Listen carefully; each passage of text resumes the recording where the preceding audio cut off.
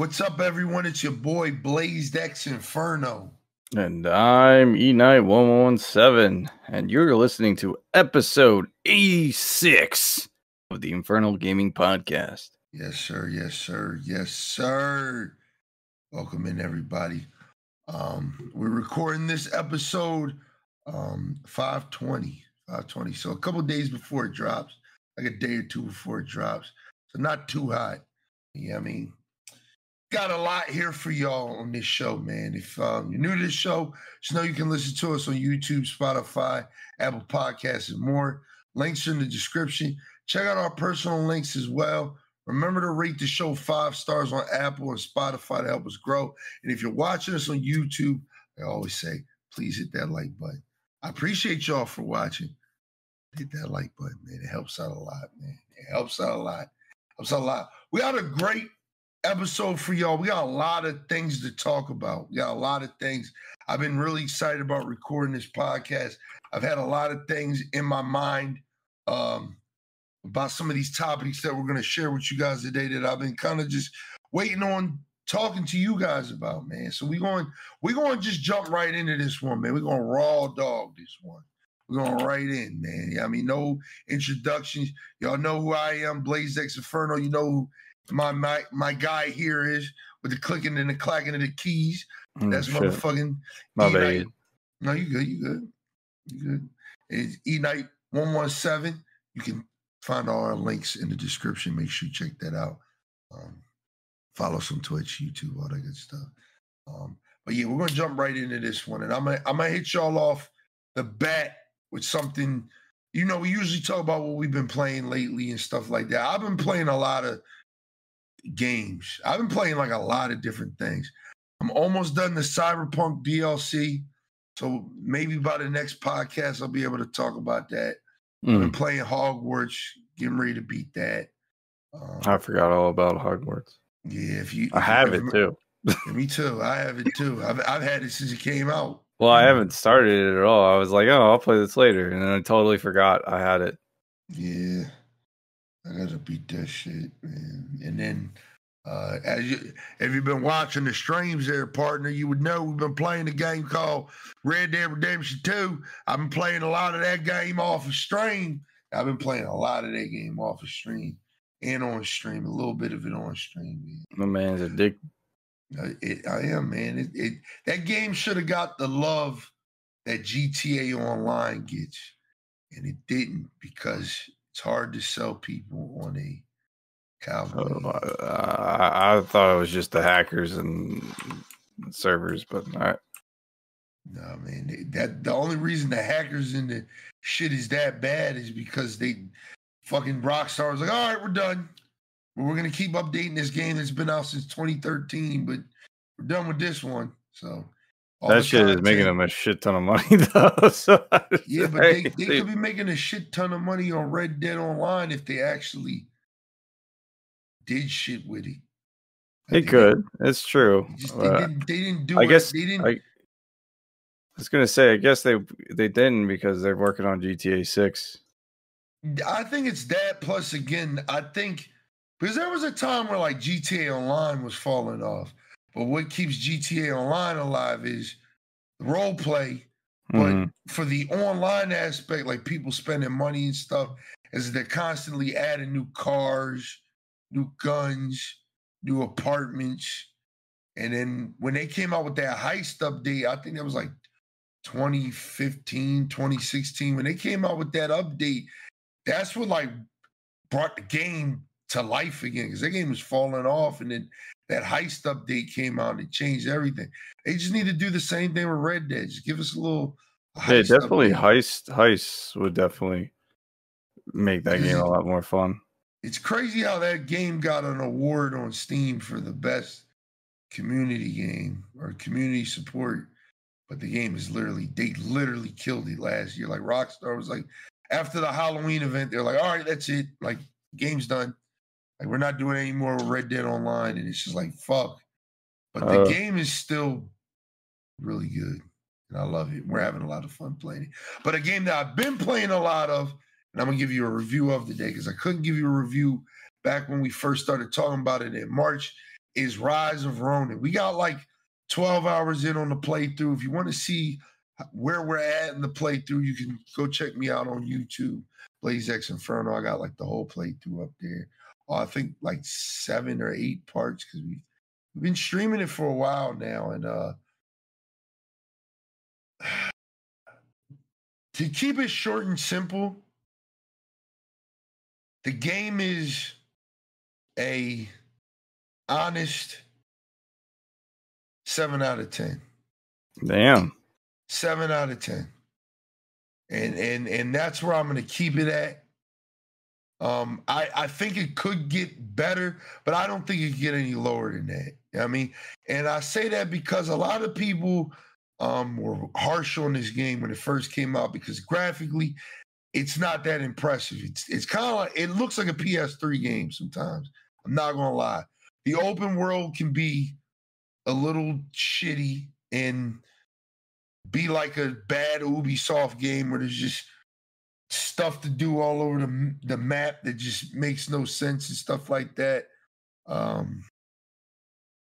But overall, I think the core thing that everybody's playing the game for, which is the gameplay, the fighting, is pretty smooth.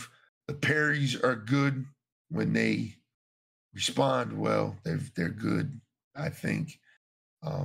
It's definitely one of those Souls games that kind of make you want to parry more than block. Like I know in Elden Ring, I tend to block or roll out the way. With this game, I feel myself taking that chance to get that parry because the parry's so satisfying in this game. I still think Sekiro's got like the best like Dark Souls parry system.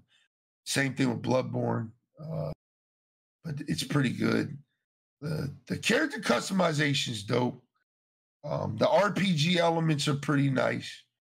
I like the game. I give it a 7 out of 10, and I say get it on sale. Don't buy it at full price.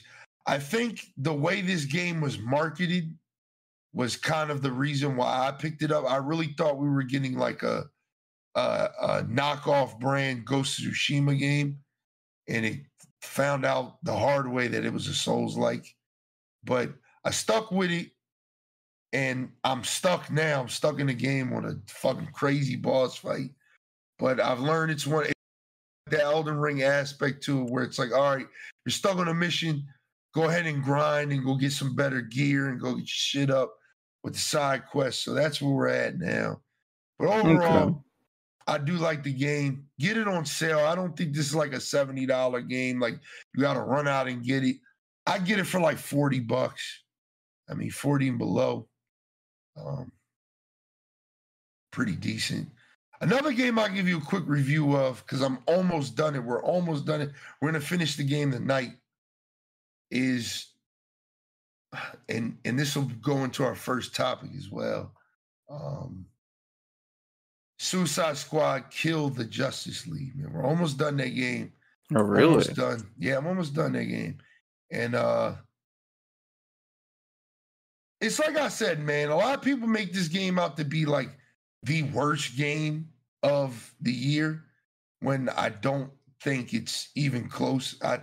I think it's one of the most disappointing games of the year. It's definitely a disappointment, but it's not the worst game. I think that clearly goes to Skull and Bones. I forgot all about that shit. I can confidently say that because I played it. I played the trial, and that game is just bad, poorly designed. It's one of those things like it could be fun if it was built a little better. Did you see that Angry Joe review he did on it? Skull and Bones? Yeah. Yeah, I did. Yeah, that shit is so... I didn't think it was that bad. I just thought it was like... that's bad. That's why I'm saying with Suicide Squad Kill the Justice League, I didn't know where to rate it. I was going to give it a 5 out of 10 because on some real shit, the game is just mid. It is just mid, which would be a 5 out of 10. You know, just average. But then I had to think, the game's not average. It's a little below average. So I'm going to give it a 4 out of 10. I'm going to give it a 4 out of 10. I think this is a easy bargain bin. Wait till it's free game because it might go free to play. I Shit, really think might shut down. I think it's gonna shut down. We were talking about that this morning, and we think because we're gonna talk about it here in a second. I think it's just this isn't what the people wanted with the franchise. I thought they could have did a little better with it. The story isn't bad. I'm not gonna cap. Like the story is its saving grace, and it's probably like 3 of the 4 points I'm giving it is the story is actually pretty decent. Like it's pretty good. You know what I mean? Like it's not as bad as everybody's saying. Like, yeah, you guys have all seen what you've seen of it and what you do. I just think what brings it so low down in the score is the gameplay is just not good, man. The mission structures is bad. The boss fights are repetitive and a little too fucking easy and kind of the samey. And yeah, man, it's that gameplay that's kind of just like if they could fix the mission structure. What I mean by the mission structure is the side quests are all technically the same. What they do is you'll click on a side quest and it'll be like, defend this computer. But defend this computer, but you can only damage your enemies with grenades. And then you go do another side quest, and it's like, follow this robot, but you can only kill enemies with fire damage. You know what I mean? It's just the mission structures are just weird. Like, I don't like that it gives you all of these abilities because there's a lot of abilities and there's a lot of unique builds, I think, which is another good thing that I do like about the game is like you can build your character like kind of to fit your play style to the T, but it's like the game never lets you fully like use it to its full potential unless it's a story mission. If it's a side mission, there's always a restriction, grenades or you can only kill them with melee damage or fire damage or ice damage. It's weird, man. And it's just, I don't like it. The story's good. And that's all I say. Like I said, just wait till this game is like $10, $20, $10. I say $10 or free. Don't spend any money in this shit because they're likely to shut this game down. I think for the people that are invested in it, I truly do think you're going to get like 3 more seasons out of this. But then after that, it is DOA. Like this game is done. This game is done. Like I think they already got this content packed out. Like they got the next 3 characters planned out. I think they're going to just drop all that.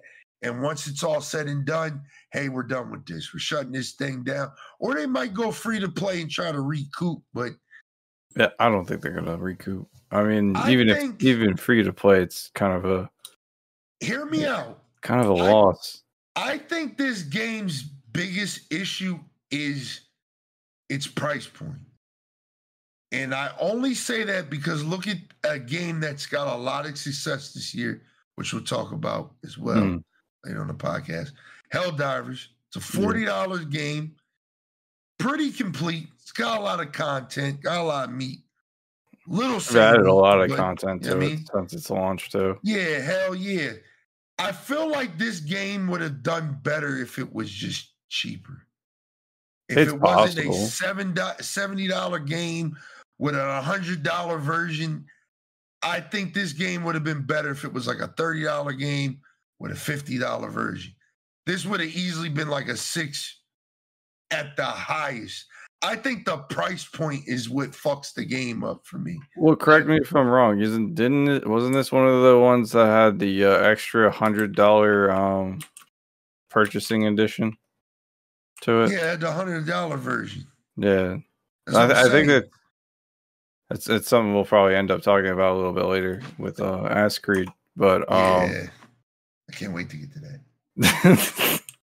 But the I feel like that to me that's like overcompensating for something that probably shouldn't have that much, like that much of a price point for a game that's technically supposedly was going to be single player, and then nobody wanted to. That's the most important part. Like, you saw the reception to this game. This thing I don't get. You saw the reception to the game. You didn't pull the plug. That's cool. That's cool. IGN came out with their own article saying it's mid as fuck, and instead of, it's crazy to me though why IGN. They had an agenda. IGN comes out. No. IGN, the Glazer of games, comes out. Gives everything a fucking 9 out of 10, 7 out of 10, whatever. Right? It's either above average or unless there's like outrage about the game. They usually don't change their scores. They come out and tell you straight up this shit is mid as fuck, and you pull the review copy. I don't know, man. I feel like they gave you honest feedback for once, and they were like, "Damn, well, you just couldn't accept." That's crazy to me. They had an agenda, man. I'm trying to tell you. You could tell like there was some type of agenda with that shit. Like, yeah, the game is mid, but like seriously, how is it an agenda if the game is mid and people just don't like it? How is that an agenda? Because the thing about it is, the game could. This is one of those Ghost Recon Breakpoint moments, all right? Like, Ghost Recon Breakpoint, when it came out, was like easily a 3 or 4 out of 10. Right. That game now, I would seriously put it like at an 8 out of 10. And that's after updates and they removed all the major looter shooter mechanics. Yeah. But it's still there. It's still there if you want to play it that way. Because there's people who want to play it that way, but I'd probably not play that way. I'm sorry. No, yeah, there's people who want to play it that way. I'm kind of in the Ghost Recon Breakpoint community. There's like a couple guys I used to run with on PlayStation, and my one friend, he preferred playing with the looter shooter mechanics. He preferred playing that way, but that was just him. That was just the way he liked to play the game. But me, I like it with all that shit turned off. A headshot is a headshot. You know what I mean? Well, it's like, to me, that's like for a game that the original Wildlands, it's supposed to be like a tactical, immersive shooter. Yeah. To have looter shooter mechanics just shoehorned in there, that would kill my immersion. It was bad. And they turn it around, and it's, to me, I mean, don't kill me. I think it's one of the best milsim games that we have, like out right now. Like, you can get it for really cheap. I have it on both PC and PlayStation. I play it on PC, like full immersive mode with like no HUD, no anything. That game is like great for that. It's just great for just really being on some milsim tactical shit. But it's only after they turn it around. I think, and I don't think they'll do this after, like I said, we're going to talk about next. I don't think they will, but if they overhauled this game, it could be like a 7 out of 10. It could be a 7 out of 10. What they would need to change is, like I said, just the mission structures. Some more variety in enemies. You know what I mean? Right. Hold on. All right. So, first, can you just clarify about the agenda thing? Is it an IGN agenda or a Warner Brothers agenda? I think it's an IGN agenda, man. They came out when they were playing the early build. Like, I'm talking about before the looter shooter shit. Right. They were on some smear campaign type shit. You could just tell, like I said, like, this game, and I'll stand on it, it's not the worst game that I've ever played. Like, everybody on the internet's gonna tell you. Like, it actually is fun when I'm playing it. It could be a lot better. That's why I'm giving it a 4 out of 10. I mean, 4 out of 10 to me is below average. It's below average. That's really what it is. It's not the best game. It's just fell a little short. It's not a fucking Skull and Bones, which I would give literally like a 1 out of 10 if I could. I could give that game a 1 out of 10. You know what I mean? Skull and Bones is arguably like the worst game. That's why Ubisoft is trying to drop all this shit and they're trying to restructure and all that. This game could be good. I don't think they will. I don't think they'll do anything with it. So it's probably going to stay the way it is. My thing is, though, at least with the IGN agenda thing, it came out even after you played the shit. You're still saying it could be good if they fixed a bunch of shit. Most of the shit that you want them to fix is like game mechanics, fundamentally, boss fights, NPCs, AI, missions. Like you said, the story's somewhat decent. I can give you that because it's like that's like usually going to be a subjective thing. Some people don't like the story. Some people do. A lot of people didn't like that one part of the story where that one thing happened. I'm not going to spoil it. If you want to figure it out, just go ahead and Google it. It wasn't that bad. It's literally one of the controversies for the whole thing. But I still think it's like the game was built to be a 4-player co-op game, kind of like their other game. What was it? Gotham Knights. Yeah. But they added, the looter shooter mechanics. They made it a live service game when it should have just been a single player / co-op game, right? The fact that you have to be online to, play the game in the first place is kind of weird to me, considering. That's one thing they said they're fixing. They said they are going to make it a offline mode. Was it offline or is it like you got to sign in and then they're like, all right, you're offline? They're saying there's like an offline mode. Like you can play it. You don't have to be connected to the Warner Bros. Service or anything like that. Yeah, like that's coming. Like they already said that before the game dropped. Like I'm just saying, if you're telling them they're basically revamped the entire game, it might be because the game's bad to begin with, and at that point, it's either they can go free to play after all the updates. But if they go free to play, I don't think they're going to get much traction. People might try it and then go, nah, not for me, and uninstall. I'm trying to find the words. This is how I'll sum it up. I'm going to sum it up like this. I think the game isn't for me. It's not for me. Because I've seen people like hardcore defend this game. Like I've kind of linked up with the streamer that has been playing it. He's been playing it since day one. Like and not gonna lie, he did say he was disappointed with this season 1. I heard the season 1 is ass. I didn't do any of the season 1 content. Well, from what I heard, it's like you have to basically do all the same shit you already did in the main game. Yeah, to unlock till level 35 to unlock Joker without having to pay for him. Or you can just pay $10 and skip it. Which it's like that's shitty. Yeah, hell yeah. That is 110% grimy, shitty gameplay mechanics. And that's why I told a lot of people the only reason, and that's why again I'm giving it. I'm not speaking high praises of this game like it's so great. I'm just trying to say, like, I think the rhetoric of this game is that it's like completely horrible. It's I think terrible. You're saying people are blowing it way out of proportion. It's not that fucking bad, dog. Like it's really not great, but it's not bad, is what you're saying. It's not that bad, dog. Like, okay. I just don't think it's for me. Like, I like looter shooters, but I just think this one's just not. I don't think everything needs to be a looter shooter. I think that's the problem. Yeah, I think this is a superhero game. It doesn't need this.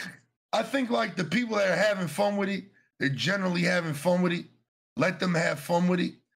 But like, if you did get a chance to play it for yourself, you can kind of judge. And a lot of people will tell you, like, I had no problems with it. Like, as far as like crashes or anything, it wasn't that bad. It ran very smooth, really good. Was that like when did you play it? When it came out? The weekend it came out. Like that weekend it came out. So yeah. Yeah, because I know some people said they had issues, and one of those glitches just showed the end of the game too. So yeah, and like I said, I had really no issues. I just think like the that whole like the whole point of like looter shooter games is a grind, and I don't want to do the grind because the grind is fucking restricting me, and I don't like that. That's my biggest gripe. That's my biggest gripe. Like, imagine like you play Destiny and it's like kill these enemies, but you can only do it with your melee. Like, you would just be like, dog, like Destiny had those quests though, and they weren't boring. That's like Destiny had a they had quest those bounties. They didn't have full blown no. quests. They had exotic quest lines, right? And one of the things is like kill 1,000 highs with the what was it? The remember your favorite hand cannon that did the poison damage? Thorn. The thorn. You needed to kill like a shit ton of hives with the I think it was just any what is it, the revolver type, the hand cannons. Yeah, bro. But what I'm trying to say is, it didn't literally like. That was like you like doing a quest in a mission. Imagine if you could not do any damage to any enemy without hitting them with a certain element throughout the whole mission. That's what I'm saying. Like, that was something like I could pull my pulse rifle out and get the blasting, and the guy would actually die. I just wouldn't get anything towards my exotic I see what you mean. I see. So it's you like literally from the gate, like when you start the mission, it's just like, hey, you need to damage these guys with grenades. Like, that shit just it's not like when you're like just playing mindlessly and you're just like, why isn't this mission ending? I'm killing all these dudes, and then you actually read what you're supposed to be doing. And it's like, oh, it's literally the mechanic is you cannot do damage unless you do this. That is ass. Ass, and I don't like it. 4 out of 10. Again, not the worst game. One of the worst games, not the worst game of the year. If they do overhaul it, I might come back. But I've been telling people the only reason I'm playing it, like, I'm not planning on doing any of the season 1 content. I'm just trying to beat the story so I can delete it off my fucking hard drive. Is there even a story with the season 1 content, or is it all just audio logs and shit that they logged it behind? I don't know, man. I really don't know. I bought the game because my friends told me to buy it, and it was something to do. And I was like, fuck it. I do it for the content. Damn. And that's why we're here now. I mean, that shit. Shout out to my Twitch people, man. But yeah, what did they the reason why I highly doubt they're gonna overhaul this game and do all of these things that, you know, another publisher would do, because Bungie's done it. Bungie's overhauled their entire game, their whole model at one point. Yeah, people, you know, weren't feeling it and shit like that. Is because Warner Bros. Lost $200 million on Suicide Squad. They took a huge hit on this game. From the article, I'm paraphrasing now, from the article that I read, it was basically stating that they didn't meet the expectations for this game at all. And I if you invested that much into this, I'd fire whoever your games director is for this game. I'm sorry. Like, this 200 mil. But that's the thing. That's the thing, though. That's the biggest thing, though. You could tell, like, Rocksteady didn't want to make this game. This was Warner Bros., somebody high up that was like, yo, we got to do this. We got to get this thing rolling. Because, again, we got to stop acting like these things just happen. And these people are out of touch with things. People see the Fortnite. They see the Apex. They see all of that shit. They see all of these live services doing well, doing great. Listen, I would say that if it was in a vacuum, right? Yeah, go ahead. If it was in a vacuum and they were just like, you know, that Destiny game, that Fortnite game, doing well. Let's do our version with our IP, which is DC superheroes and villains and shit, right? And it's like, all right, you can give it a good shot, and you invest 200 mil. Now, let's say half of that is marketing, right? Let's just cut half of that and be generous and say half of that shit is marketing, right? 100 mil to develop the game.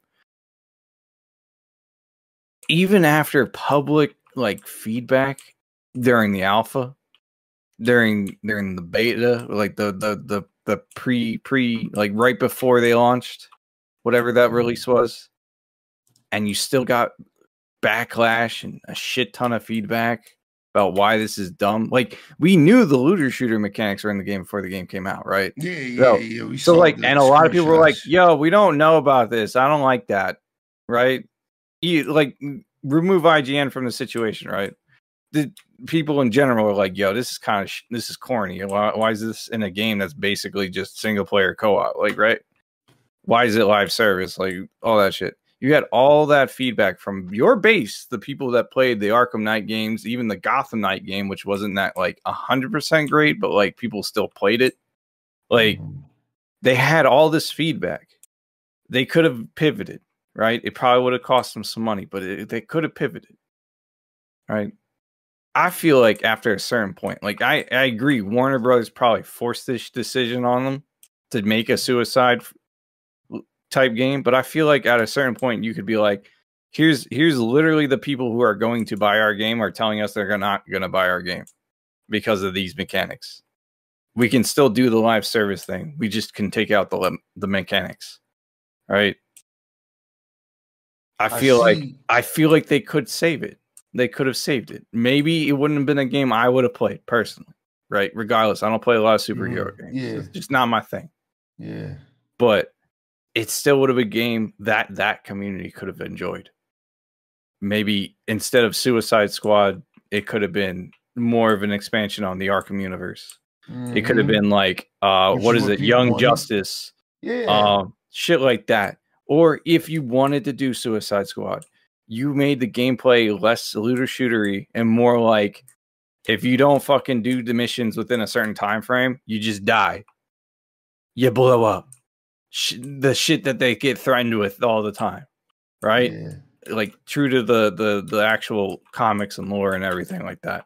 Yeah. So that'd be a gameplay mechanic, and you wouldn't have just 4 dudes like Boomerang, Harley, King Shark, and the other dude, Deadshot. Like you would have like a good roster to start with, and then you can do the live service thing, release characters like a hero shooter type John, right? Yeah. You could do that without the looter shooter mechanics. I agree. And instead of making every single fucking character use guns, you could have them use their actual fucking abilities as primaries. I'm just saying. Yeah. They could have pivoted, and it probably would have been. It wouldn't have been a raving success, but I think they would have at least made their money's worth. Listen, I agree with you 300%. But this is something we've been talking about not only on this podcast, but for the people who do kind of speak in the right direction on YouTube, that don't use so much negativity on YouTube for clicks and stuff. This is what they've been saying for years, is that you do have to understand that some of these publishing studios are just out of touch. Like I said, look at I'll take you way back. I'll take you a couple years back. Metal Gear Survive. Why did a game like that come out? Yeah, I mean, these game studios are just out of touch. They see a trend and they chase it. And they tell whatever studios that they got, we were in a board meeting and we came up with this idea that you should do a Suicide Squad game and make it a live service because that's what the kids are playing these days. That's what everybody's playing. And we're all playing live services. We're all playing. Helldivers is a live service. The best live service, but it's the best example of what live service could be so far. Exactly. Yeah. But still, again, Angry Joe says this all the time, and I agree with it. It's one of the few things that I agree with. I love him to death, but sometimes he just can be a little whiny and complaining. But it's like he says it all the time. Like, these companies don't want just some of the money. They want all of the money, man. They want all of the money. And sometimes they just roll that dice. Like, they made a lot of money off of Hogwarts. That was part of the article, right? Was basically like, they're not going to be laying nobody off or doing nothing crazy, because at the end of the day, the losses that they suffered from this game pretty much got made up with the overwhelming positive success of Hogwarts. Which is kind of ironic because that's a single player game through and through. Yeah. No multiplayer whatsoever. No multiplayer. But like again, you got to understand. I think we said this a couple podcasts ago. There's apparently like 95% of game studios are working on live service games. Like this is just them looking at us. Like, you know, what we're doing, games we're playing. You're playing Fallout 76 right now. It's a live service game. It is, you know yeah. What I mean? I play Call of Duty, live service game. You know what I mean? They're seeing the metrics and they're just gathering the data without doing. If you've been looking at a lot of these layoffs, right? A lot of these layoffs are hitting one department in particular, and that's QA, dog. And if you know what QA is very fucking important, right? We've become the QA now, and we've been doing that for over a decade now. The player base, the day one buyers, or the early adopters, because even if you buy 3 months down the road, you know, you're still considered an early adopter, whatever the fucking case may be. Wait, really? For like an actual official release? Because you gotta think, they go off of quarterly releases. So if you buy within a certain window, you're technically part of that first wave of people. Which I mean, that first wave, that's supposed to happen, but like early adopters is like before the first wave, or like people who I guess would pre-order and have like a pre-order for it. But like, I don't know, because there's some game companies release games that are full price and then say it's early access. I forget what game did that. They try to retroactive. Hades 2? Hades 2 is doing it right now. It's early access? No, there was a game that was full price, and it said they tried to like cover their tracks and say it was early access, and I forget what it was. It was like a third AAA fucking studio. I just forget the name of the game. But basically they try to say it was early access, which just ended up making people a lot more mad about it, because it's like, oh, early access. Full price. Let's go. You're not talking about Gray Zone Warfare, are you? I don't think so. No, I don't think it was that type of game. It was like, I feel like it was a game like it was definitely a shooter. I'm not sure if it was like Redfall, but I don't think it was. It might be Redfall. I don't think they said that though. No, I don't think the game felt like it was in early access, but I can't remember the title. I'll probably remember it like after we get done recording. Yeah, but like, yeah, no, that's what I'm saying is like some of these games release in like an early access state, like a almost beta style state, and then people are like, because they're firing QA, man. Like it's not even that they're firing QA. It's just like maybe the QA is like not like, all right, maybe it's more or less like the QA testers they do have are like just saying or the QA is usually responsible for finding bugs as well, and there's only so much they can do before it's like you need like 1,000 people. Like look at Helldivers, right? There's so many bugs in that game sometimes. I'm pretty sure they had QA testers for their studio, but sometimes it just takes a shit ton of people to find the right bugs and shit. I agree. So some things are definitely going to get past QA, but I don't think QA is directly going to be like 100% like responsible for like shit like looter shooter mechanics getting through. You know what I mean? No, I think a lot of times, like again, like you said, like I think these developers do mean well. Like you seen that with like Cyberpunk. It wasn't the developer. Yeah, it was CD Projekt Red. You see it with a lot of these games that fail. It's even with, as much as I don't like Skull and Bones, you can even see it with that, man. You can see it like with that team. They didn't want to make that game. Same thing with Redfall. They didn't want to make that game, but Xbox was like, no, we need this. This is what we need. This was going to make the Xbox I thought they would. I thought the studio did want to make the game, and that was their creativity. No. That was what what's his name said. Phil Spencer said. I remember them saying that they didn't want to make Redfall. I mean, right. At one point they were just kind of like, this isn't, what we're, the goal is, the goal mark is. And like I said, I just think all of this shit can easily be prevented. I know people are going to bitch and complain about everything regardless, as we're going to talk about later on in the podcast. Yeah. People are going to bitch and complain. They're going to do that. They're going to do that. But I think a lot of things, I think a lot of these things can be just kind of doctored and did the right way if these companies sometimes went about things a different way. Like, hear me out, right? Stellar Blade. I haven't played it, but I hear great things about it.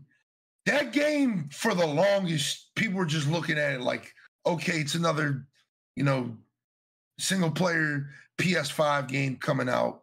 Nobody paid any attention to it until that demo dropped. When people got to get a little vertical slice of the game and kind of fill it out, people were like, oh, shit, this is what y'all cooking up. All right, we like this. I mean, and now it's got this big success. Like it's got two big successes. Yep.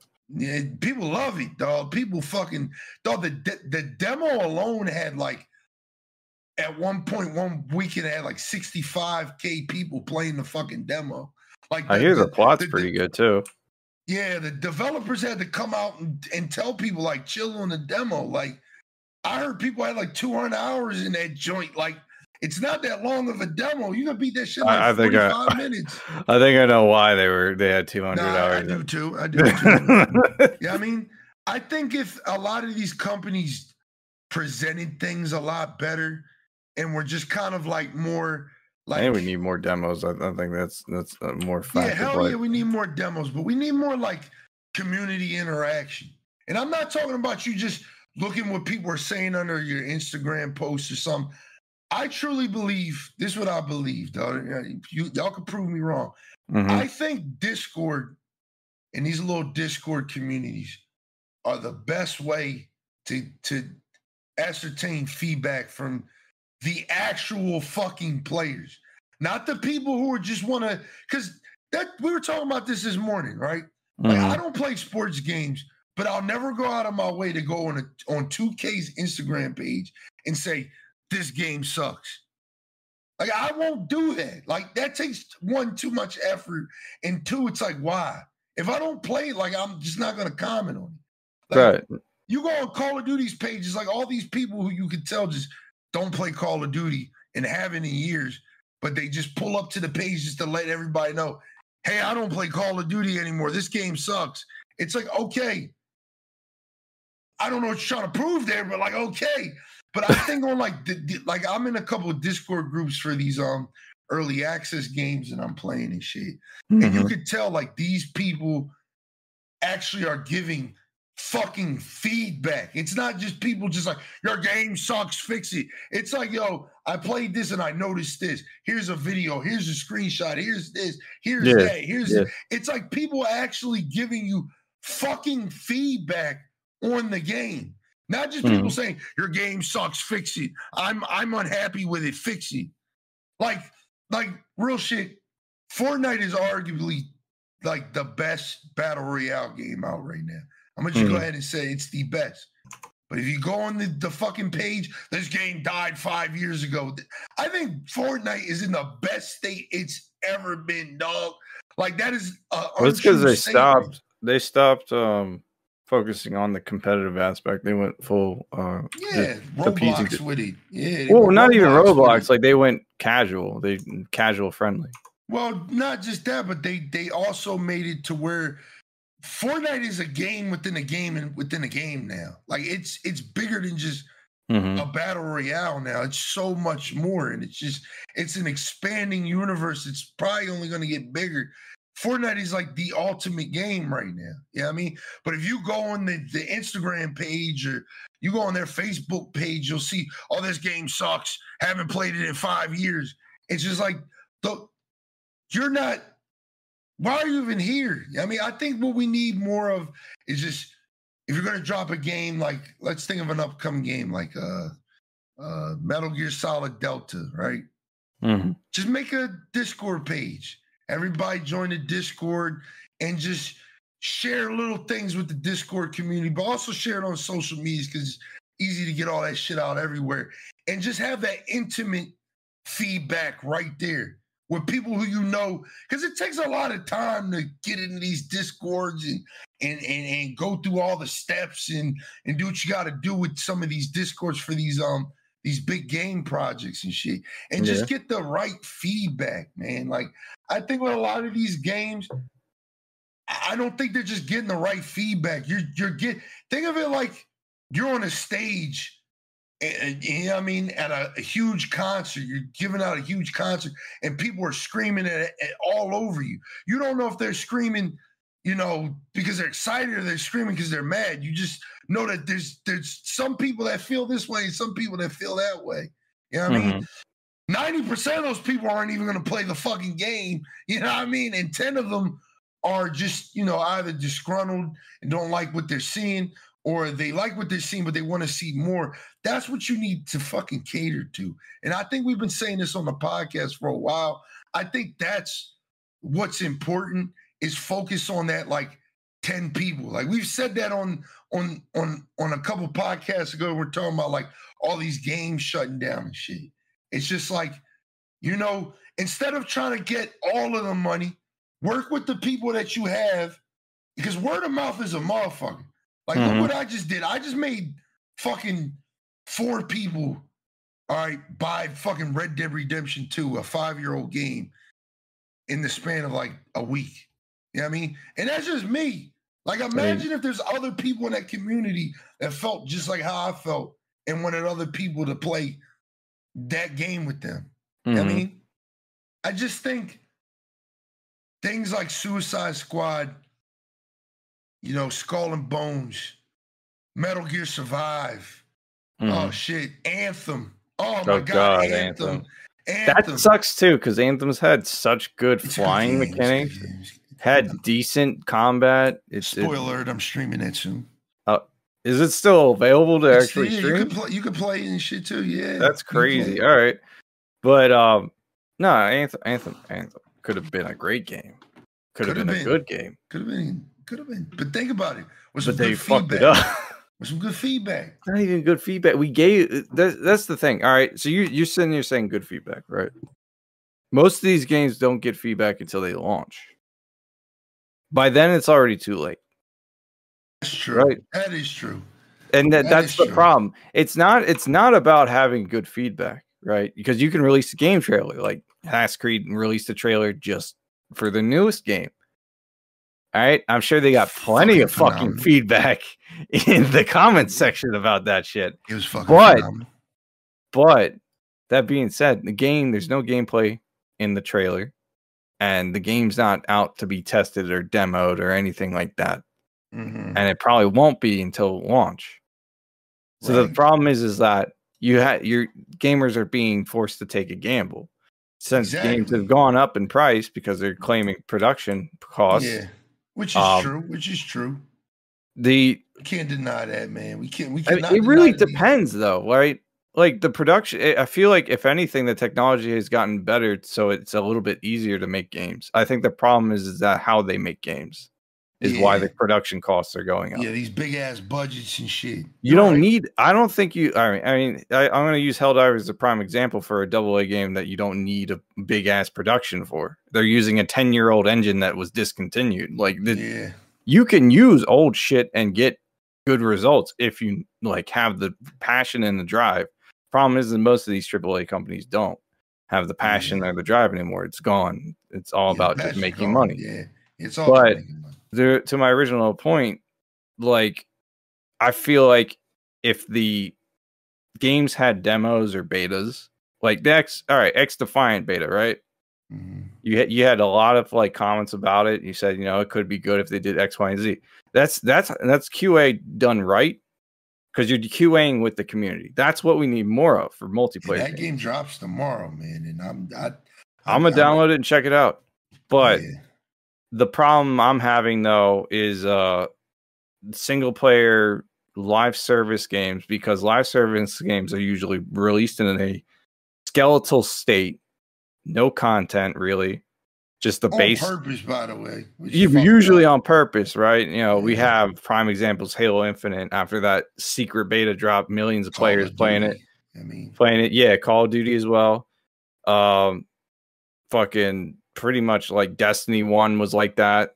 Like shit, even if you ignore the campaign for Destiny 2, it's technically the same thing. Like yeah, but like the problem is that they're doing this live service because it's safer to do a game where you can kind of tweak things and release a shit ton of content over time rather than gamble it all on a multi-million-dollar single player game, right? Because there's always a chance that Hogwarts Legacy could have bombed. And I think there's a chance that there's a reason why it did really well is because of the controversy around it. I feel like no, because that game, man. No. Listen. I feel like it amplified it more than it would have if it just released normally. Put it more. I feel like it put it more on people's radar than people would have been like, oh, that Hogwarts that shit was already on people's radar, man. I mean, I know for sure for a couple of people, but like me, it was not on my radar at all. I ain't beat it yet, but that game was on my. I ain't even played it yet, but like, it wasn't on my radar at all. And then that controversy happened, and I was like, oh, okay. Let me look at it a little bit more closely. But that's what I'm saying is like. It's more of a gamble to drop $1 million+ on a single player game than it is to put it on a live service game, because a live service game has a chance to give you infinite money. Yeah, technically. I just think, like I said, I think the biggest problem with a lot of these games, like I said, like it's I'm gonna just talk on the live service part. I think it's just like I said, like there's nothing wrong, especially with live service, dog. Just give a couple people or in your Discord, some keys to a vertical slice, the game, test ride, drive the shit. Give us some honest feedback, because that's where I'm really excited about XDefiant. This game had a lot of hands-on time, a lot of betas, a lot of alphas, a lot of things that they've done to kind of get to this point where they're like, they feel confident enough to be like, all right, preseason time, baby, let's go. You know what I mean? And I really do think like this game is going to do good. I do think XDefiant I think it's going to be a fucking mess tomorrow. I think servers are going to crash, all types of shit. It's typical shit. I wouldn't even try to play it the first day. But I do know that this game is going to have a certain level of success to it, just because, again, I think they put the time and effort into it. The game that they showed us 3 years ago when we first talked about it on this podcast compared to now is totally different. I think that's all from them just listening to the feedback that they've been getting from the people who've actually played the game, had hands-on time with the game. Skull and Bones could have definitely used this treatment, because, again, I do think Skull and Bones, they're probably not going to do it. Another situation. If they did an overhaul, which means they'd have to completely overhaul again, they'd probably have to charge you a $70 expansion to get that shit right, because it's going to cost them so much more money to literally do the things that I think everybody wants in that game, but nobody's going to buy that shit. So that game's DOA. But I think the thing with Suicide Squad is, again, just take the time, do a Destiny, do a new light, do a new light like they did with Destiny. Just kill some shit, change some shit, create some new shit with the dead shit, right? And just go free to play, or at least bring the price down, like permanently, like $30 and it goes on sale for $10 every once in a while, whatever. Get that game in the right state. I think the barrier of entry is really what killed Suicide Squad. I stand on that. I think if this game would have dropped at like $30, $40, people would have been a lot more forgiving of it. The $70 is fucking kind of crazy for it. $7 plus the $100 I'm not going to lie to you. Like I said, I think that's the biggest issue with the game, and I'm going to stand on that.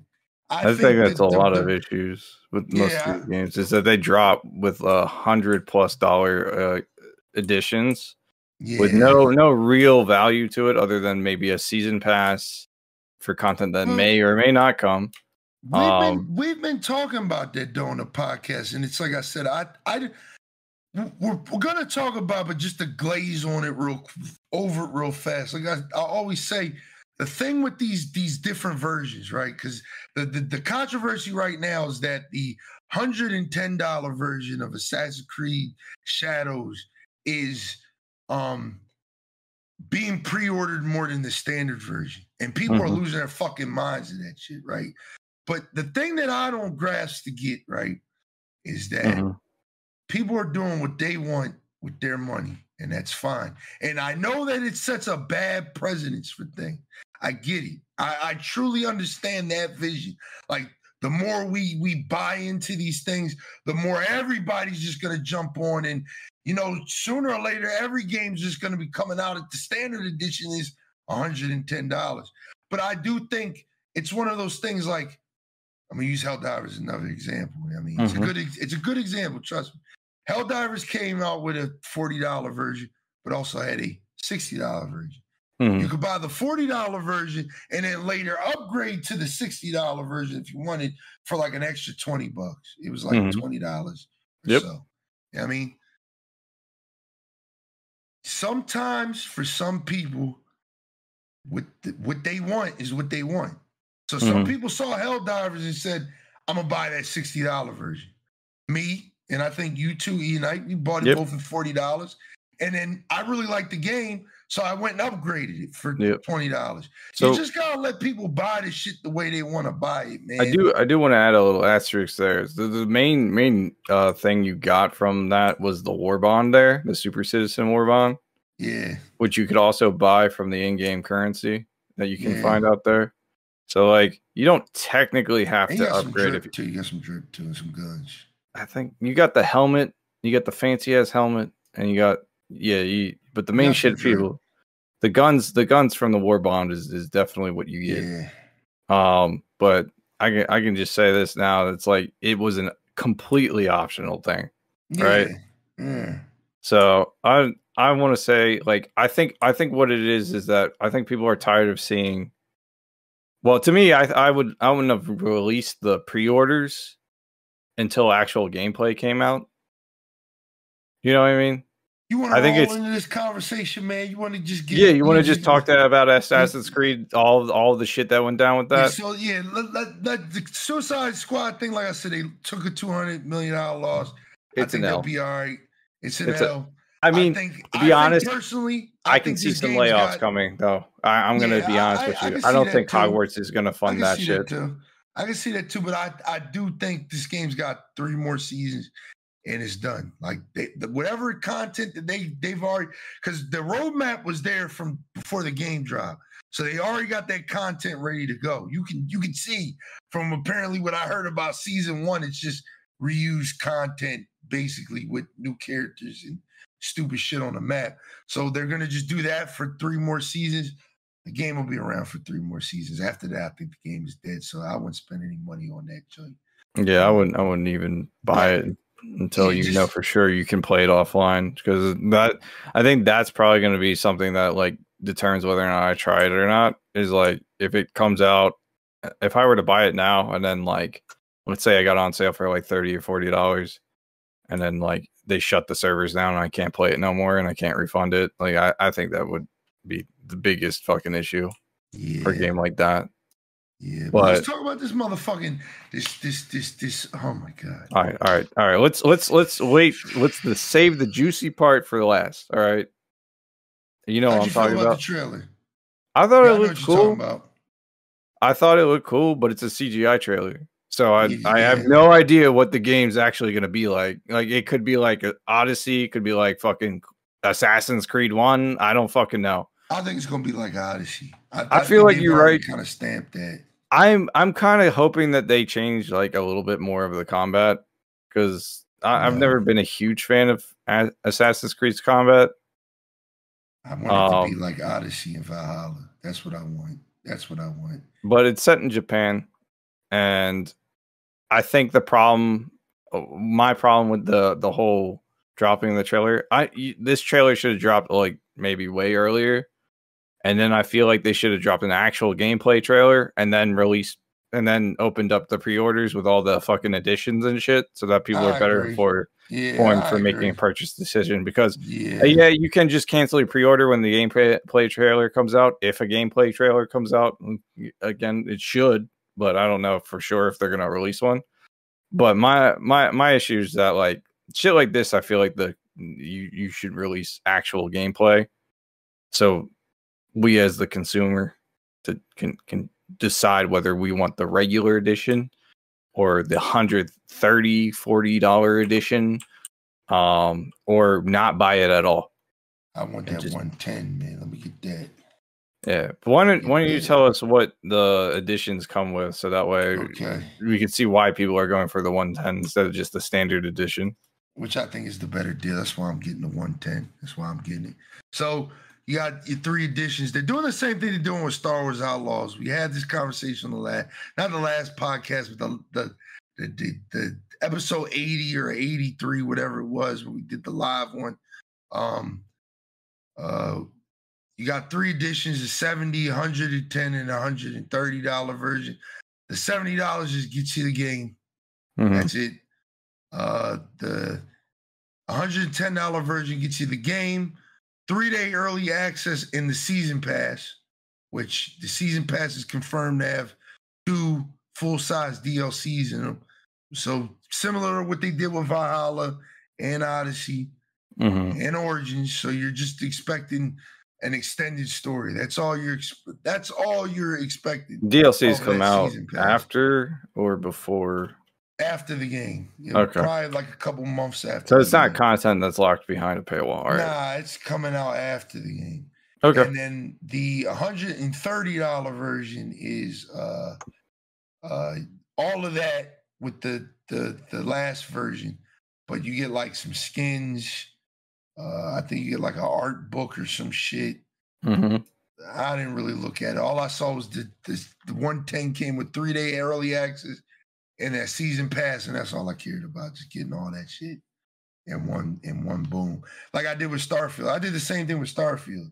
And they just dropped the hint that the first DLC for Starfield's coming out in fall. So I'm just waiting now. Just waiting to play my DLC that I already paid for. Okay? It's all paid for. I ain't got to worry about it. That's why I want the $110 version. So I don't want to have to worry about it later. Because I know me. I've been waiting for this game for a long time. I've been waiting for this. It was Assassin's Creed Red for the longest. Now it's Shadows. I've been waiting for this game for a long time. I've been a big fan of the last 2 Assassin's Creed games, minus Mirage, Odyssey and Valhalla. I put over 100 hours into both of those games. I really liked them. I think there's going to be another one, so I'm just going to put that bread up. You know what I mean? Put that. But I usually pre-order like the last week, like a week or 2 before the game comes out. I'm not one of those. I'm not going to pre-order right now. Like the only game I've ever done that for was Metal Gear Solid 5. I pre-ordered that shit like 9 months before the game even came out. I only usually pre-order if it's like a game I really know I'm going to play the shit out of. Like I think I did pre-order Helldivers when I saw it announced. I was like fucking instant cop immediately.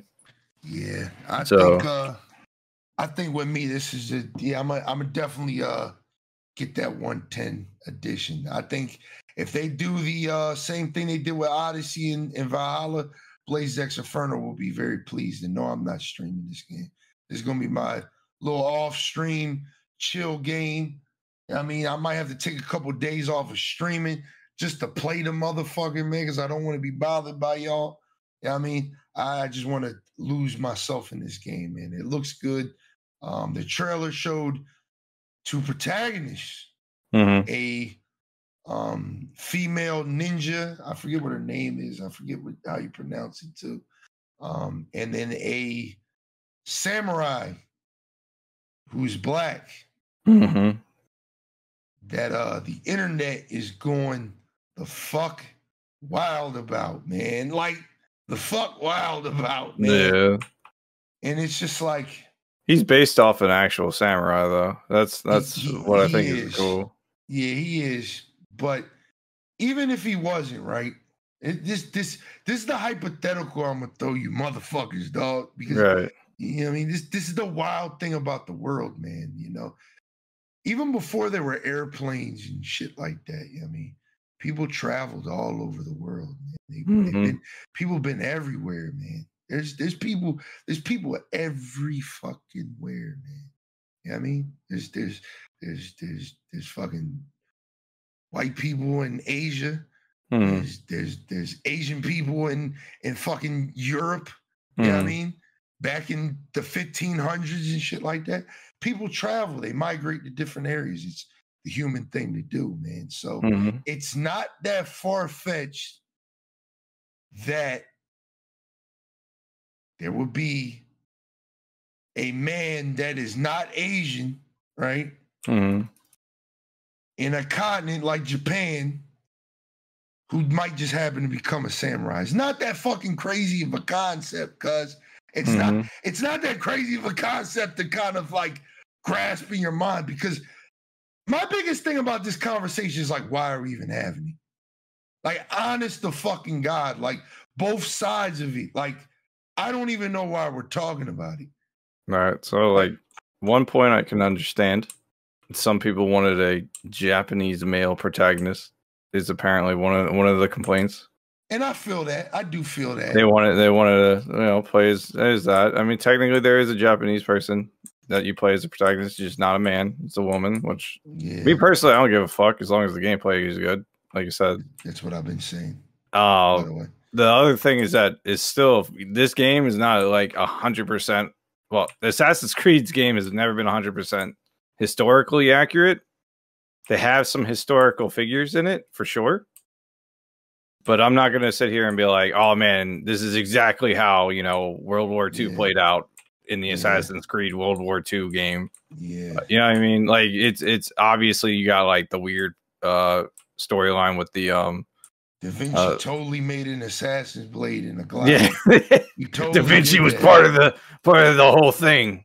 Like I said, I don't even know why we're having this argument. No, I think some of it is genuinely, some people just don't like black protagonists or like female protagonists in their games. I really think that is just a genuine thing. The go woke shit is crazy, dog. Like the go woke shit. I mean, I can't sit here and be like, oh man, this is like a possibility, because it might actually be a possibility, but at the same time, it's like, you got to actually let the game come out first before you do anything like that. And make that's claims what I was talking about with my boy Ron, man. We was talking about that. Like, we don't even know what they about to cook. Well, the game might be ass. Like, let them cook. But even if, just let them cook right now. We have no idea what they're going to be doing with this shit. We have no fucking idea. Yeah. The samurai, for all we know, could be a fucking Templar. He could be some. He could be a secret bad guy. Yeah, you never know. Like, we have you playing as the evil guy the whole time. Yeah, who knew? Like, but let these people cook. Like, my thing is like I think I like the two protagonist route. Right? I don't like I said. It too. I don't play Assassin's Creed games. I watch from afar. I see you guys playing it. I'm like, I wish I could get into that gameplay. I just don't enjoy it. I played Brotherhood. It was all right. I played. I think I played a little bit of the first one, and I tried to. Valhalla? I tried to play Valhalla, man. I really tried. I couldn't get past the beginning area. I was just like, I am so bored. It's just so much all at once, and I was like, I'm like, dude, I'll just go play Skyrim. It is. No lie, no bullshit. That's the one thing I tell people with like the last two Assassin's Creed games. It's just, once the map opens up, you're like, fuck, man. Bro, the map's opened up from the beginning. That's the problem. There's not really much of like, here's how the mechanics really work. Yeah, and in Norway, it's like nothing. But when you get to England, dog, and you get to seeing like all right, this is level 1 to 10. This is level 20 to 30. This is level, and then you look all the way in the back, it's level fucking 100 to 150. You're like, God damn! Like I'll go back to it because I did pay money for it because I want to go back and give it an honest try. But it's like it's just definitely do that, man. It's just so much in the beginning, and then I wasn't, like I said, I wasn't even in England yet. And it was just like, bro, like, what am I doing here? Where am I going? I'm trying to tell you, it's good. It's like you said, I'm clearing out my backlog. Fucking Freudian slip there. But yo, doesn't like black people. Shut the fuck up. You'll get me canceled. I didn't even do shit. But nah, it's this shit though is to me it's unhinged because like they're two protagonists. If you don't like the protagonist, don't play the game. Like that's pretty much how it should be, right? And then if their sales directly affected by it, then it's just like that's what they have to deal with it. Like their majority base doesn't like their protagonist. I'm gonna like the game regardless. I mean, you know why you're gonna like the game because your whole fucking shtick is a drunk fucking black samurai. Yeah, man, and not even that, man. Just fucking. Bro, I have your PNG. It's literally you in a samurai suit. I love samurais, man. That's why I like Valhalla so much because I like Vikings. Like, those are my two favorite like things: is Vikings and fucking samurais, dog. So when I saw samurais, I said we fucking in there, dog. I saw ninjas, I said we even more in there because I love that shit too. I mean, so we just the fuck in there, dog. Like 110% or $110. We in there. Jesus dog. Christ. Yeah, I think I'm gonna wait if I like the look of the gameplay from an actual gameplay trailer, I'm gonna wait till it's on sale because I know I'm not like 100% like hyped up for this shit. Yeah, I'd play Valhalla, man. You gotta do it. I'll get around to it, man. I still gotta get through Star Wars right now. Odyssey's on sale for $10 right now. I already have it. Oh, Odyssey? No. Odyssey's arguably that's arguably the. I think Odyssey's better than Valhalla, just because it has ship combat that is really good, and then it has like the mercenary system and shit like that, which is really good. But Valhalla's good too. I do like Odyssey more. We did a little tier list that one night, and I put Valhalla below Odyssey. I think Odyssey is S tier. Beats it out just by a little bit. Assassin's Creed games. It's so good. It's so good. But I think as far as like this, like I understand people being mad about the whole pre-order shit. I get that. There's no gameplay trailers, and people are buying the 110 version because of the implied value of it. Yeah. Because if it's a game they're gonna enjoy, might as well invest and get the DLCs, right? Like that's the logic of it.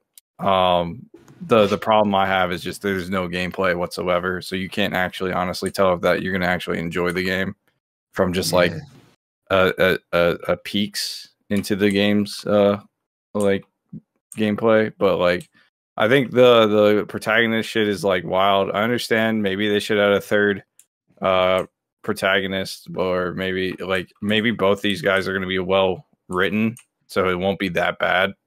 Yeah, this is the Odyssey team working on this, so it's if they're well written, then there's no problem. Like my thing is, I just hate bad characters that are just stereotypes. I hate that shit. So I hate that shit too, and I hope that's what I'm praying they don't do.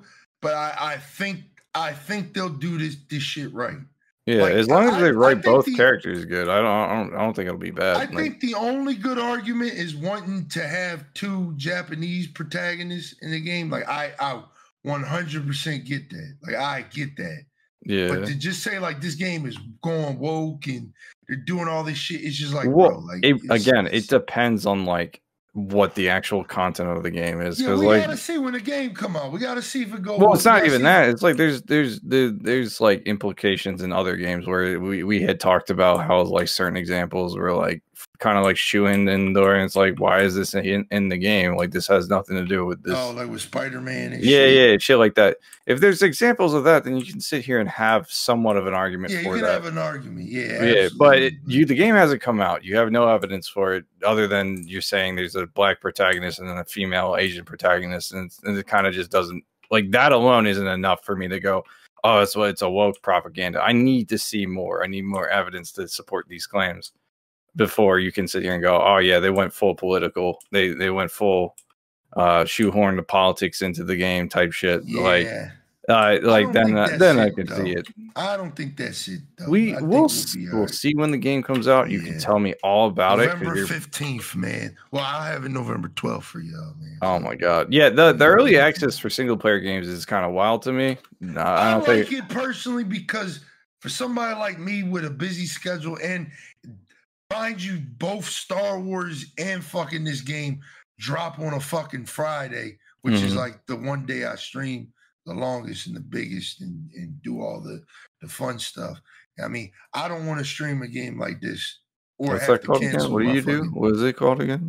Friday Night Fight, baby. Oh, okay. Yeah. Friday Night Fight, baby. Yeah, but yeah, they both come out on Friday. So for this game, I'm actually happy that I'm getting it early because that gives me time to just play off stream because I don't want to stream this game at all. Like y'all will not see me play this game on stream. Like I'm not doing it. I don't think it's one of those games you should stream unless you plan on playing hours of it per stream. And I'm not doing it. I've made the mistake of trying to play some of those games like that. What was that? Mass Effect. Well, no, Mass Effect I think you can deal with because it's not that big of a game. But it was the fucking Cthulhu game I was trying to play. That shit is like a whole sandbox open world shit. And I did not realize that. I thought it was gonna be like mission based. Yeah. I'm not trying to do all that. Yeah, that's how it is with my Final Fantasy playthrough right now. Like it's just so much fucking content, man. It's one of the unless you plan on playing it a lot on stream, I feel like you're gonna just burn out of playing it. Yeah, no. I've already made my mind up. Like that game is my all right, stream's over. All right, cool. Switching over to Assassin's Creed and playing that for a couple of hours type shit. Yeah. So, like what I do with Cyberpunk. Like I have my stream, I get on Cyberpunk or I get on Red Dead or I get on whatever. But no, in short, the backlash so far seems like it's just dumb shit. Dumb shit and dumb people saying dumb shit. I think Ubisoft likes it because it's bringing a lot of attention to this fucking game. They probably do. I'm not gonna lie, they probably benefit in some way. I mean, technically it's PR, so we shall see, man. I've high hopes for this. The good thing about this year is it's a really quiet year. Like the only games that I'm looking forward to. You say it's a quiet year? It is. Bro. We didn't get any like, dog. Do you know what last year was? Last year was bad, man. Last year was like, dog. July last year, I almost died, dog. Like I had to buy fucking Diablo, Street Fighter, and fucking Final Fantasy 16 in the same month. Bro, like, that was bad. Diablo 4 come out last year? Yeah, man. You sure? Been almost a year, man. I feel like that came out the year prior. I know, dog. It's been so long, man. It's been so long. Living in a what you call it? Oh, shit, it did. That shit came out last year. That's wild, because I remember being forced to buy that shit, and then I was like, I don't know if I didn't even finish that fucking game, and I will. I honestly just came out as pretty. You said that last time, and then I was like, you know what, maybe, and then I was like, nah. You should definitely try this season. Nah, it's the gameplay, dog. It's the gameplay, dog. It just doesn't grab me. I'm sorry. It's cool. It just doesn't grab me. The only thing that stops me from playing as much as I play is because I'm just streaming so many games right now that I don't have time to like put that in anywhere. Like by the time y'all hear this podcast, y'all know I'm damn near streaming like XDefiant all week this week. I mean, I'm gonna be putting. Is that on Steam or do I have to download the fucking Ubisoft shit? I think it's on Ubisoft. You're doing it on PC. Yeah, I think it's on Ubisoft. Oh my god! I mean, I already have an account because of Steam, because of Siege. But fuck, dude, Did you hear about their Ubisoft Plus shit too? Yeah. You can play Star Wars Outlaws and Assassin's Creed day one on their. It's $18 a month. Yeah, $18 a month, dog. Yeah, no, I'm good. Get a lot of fucking games through it. I'm not paying for it, but I'm not paying for shit. Yeah, if you people who like that type of thing, go at it. That's a lot of games. That is wild though. It's like it's wild, but there's some value in that joint, man. Like, I'm not going to deny that. Especially with, we should just pivot on to the next conversation real quick. Like, they're talking about the Game Pass is going to get more pricier, especially because they're talking about the new Call of Duty is probably going to end up on Game Pass, but they're going to put it at a higher tier. Like, you're not going to have to, you can't buy Game Pass Ultimate and get the fucking newest Call of Duty. You're going to have to buy something else. Like, you're going to have to pay $20 a month to play that new Duty, dog. They want it back in blood, man. They want that joint back in blood. I'm good, bro. I'm chilling. I mean, I'm buying it straight out. Like, I'm not I usually buy it. That's why I haven't bought this year's COD at all. I think if you're not big on Call of Duty, you just want to see what it's about, and they're talking about bringing some of the older duties on there, Game Pass might be the way, man. It might be the way. It might be the way. But how did you feel if they up the price, man? Of Game Pass? Well, yeah. I don't pay for it personally, but I mean, they have a shit ton of games on there already. I'm surprised. It's a lot, though. It's a lot of content, man. I'm surprised it's not higher already, especially since they're forced the whole Xbox Live as part of it, and you can't like buy on it PC, separately. it's $10. It's $10 because you don't pay. Oh, that reminds me, because I wanted to talk about this last podcast, but I totally forgot about it. Bro. So like this is kind of like a side combo with the whole Helldivers Sony thing. I think there's a reason why Sony and a lot of other companies are really forcing these accounts to be made on PC. And this is a bit of conspiracy theory on my part. Go for it. I think they want us to pay subscription fees just in general, like how they had Xbox Live and PlayStation Plus or online. Just to play the multiplayer games online. They might be trying to test that out on PC. That might be. I think it might be like the new wave of bullshit that they want us to deal with. You might be on to something. I ain't gonna lie. You might be on to something. It's just a feel. It's just weird to me because considering after the controversy with Helldivers, I was like, why are they so hard pressed to make PSN accounts? And then I see the Ubisoft Plus shit, and I'm like, oh, I think I'm noticing something here. I'm thinking they're gonna be like, yeah, it's gonna be like $10 a month to play our games online, even though it's been free before. This is what I think, and I think I said this on Twitter. This is what I think. I think with the whole PlayStation account thing, I think what PlayStation wants to do is you see how they're kind of throwing these games on Steam. They've been throwing them on Steam, and they're trying to, and they're doing good on Steam. They're doing good on PC. Like they release kind of busted. They're kind of shit, but people are buying them. People are playing them. People are loving them because they're already good games. They just are shitty ports. I think what they're trying to do, because Sony is big on this whole streaming thing, trying to stream. They got the PlayStation Portal thing. They're trying to get you to, to stream your games and all this shit. I think Sony wants to make their own launcher.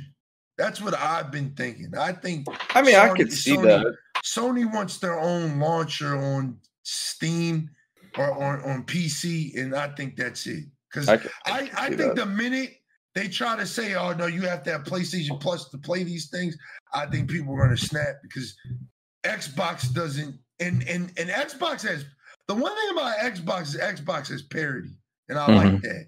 Because I bought Gears 4 and Gears 5 on my Xbox. I can play them on my PC too. I like that. Well, as long as it's available on the the PC as long as port. As long as it's available on that app, I can play it. Both of those are available. So I was like, yo, that's pretty dope. But Sony will never do that. But I think what Sony's just trying to do is they're trying to find a way to where they can say the same thing Xbox says, launching on Xbox and PC day one, da da da da da. I think they see that PC money and they want that. But in order, I think they want to keep people in their ecosystem with these games. And I think with Legends at least, and I could probably say for Helldivers, they kind of probably just wanted the crossplay to be easy. Because the crossplay system for Helldivers, we're almost 4 months in, 3 months in, a little over 3 months in now. It's still shit. You know, I tried to add my friend on PC, and it was like, you know, a lot of fucking work. Yeah, the friend code shit like you generate a code, and apparently you only have a certain amount of time to get that code going before it's too late. That's fine. I've had some issues with the social menu, but like mostly everyone that I play, because I play with a guy from. We're 3 months in. It's no big deal. It's no game of the year, right? I mean, it is, yeah. But Activision did it. It'd be a big deal. Oh my god, here we go. No. It's a conspiracy. It's an RGN conspiracy. I was having fun when I came back to playing that game that night, though. Dude, because it's just fun. It's stupid fun. All right, you turn your brain off. You don't worry about succeeding or failing. There's weirdos that care about that shit. I do. I care. No, but there's people that were like, "Bro, you're not doing the mission," and then they kick you and shit like that when you're just like trying to have fun. Man. It's annoying. But I was gonna say, it's just like, I have a guy on PlayStation that jumps in my streams all the time, and I've added him no problem. Usually have no issues. I think the biggest issue is just the crashing sometimes. No, it's just adding the person, because it was a viewer of mine that wanted to. No, I'm telling you. I'm telling you. Like a fucking so maybe it's a pain in the ass because you're playing on PlayStation and you're trying to add them through PlayStation. Because in the inverse, I'm playing on PC. I'm adding people who use PlayStation. And I've had virtually no issue. He had to do for me. He had to add me. Yeah, so it's probably on the PlayStation. Oh, no, I had to add him. I kept giving him my code and it wasn't working.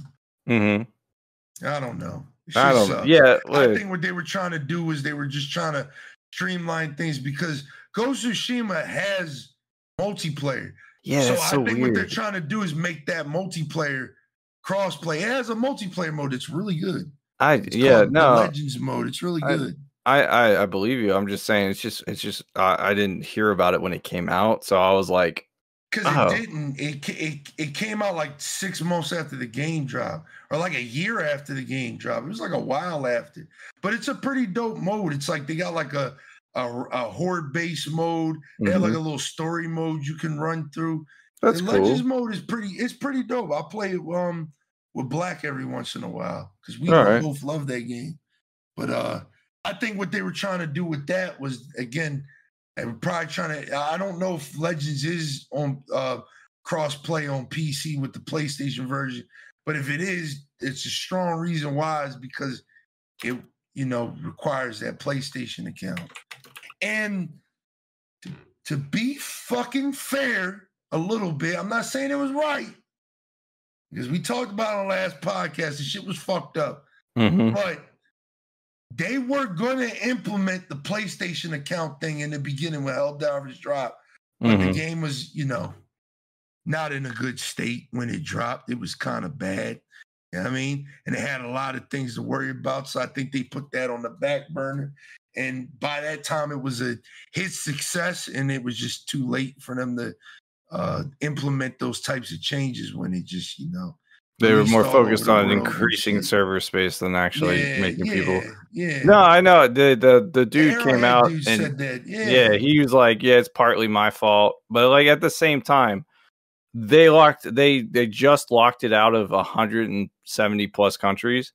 They did that like months after launch. That's still like on Sony. That is on grimy. That shit. Like the account thing is like, to me, like, in the grand scheme of things, the account thing, having to make an PSN account, all right, they've been hacked before and shit like that multiple times, right? You have that concern. The option is, all right, I have to make an account to play the game, right? By the way, it's the only valid concern. Well, think of it like this: you have to make an account to play this game now. after I had already bought it, after, you know, all that shit, I'm going to leave the game, right? Which people did, and people have still left the game because of this. So they're not forcing people to make an account is probably going to, eventually they're probably going to force Helldivers to make accounts. I don't see it as being a permanent, oh, we won. I see it as a temporary win, but like, it's still kind of shitty that the game shipped to countries that don't support PSN accounts, as well as PSN accounts being only made on consoles in some countries, which makes no goddamn sense to me. Especially when you're going to be doing this whole I'm trying to port my games to PC type situation. So you launch the game full release. Arrowhead's not responsible for that. They've said this in the post. They're not responsible for shipping the game. They just make the game and manage it. So like Sony themselves consciously put this out here.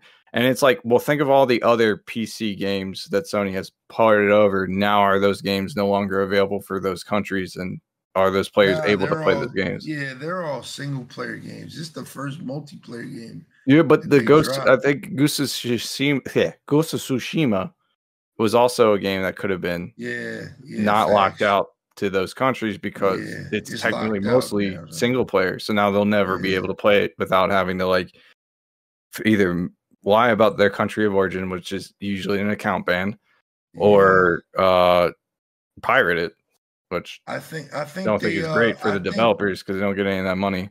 I think Sony said they're finding a way to work around that shit, but I don't think it's like as deep as like people were saying, like they're trying to sell our data and shit. Like, oh, they always do that. That's always been a thing. I think that's a that's a given with any company. Yeah, I think it's a fair thing, but you know, we got to stop acting like we don't willingly give our information to motherfuckers for no reason. Oh, we do every day.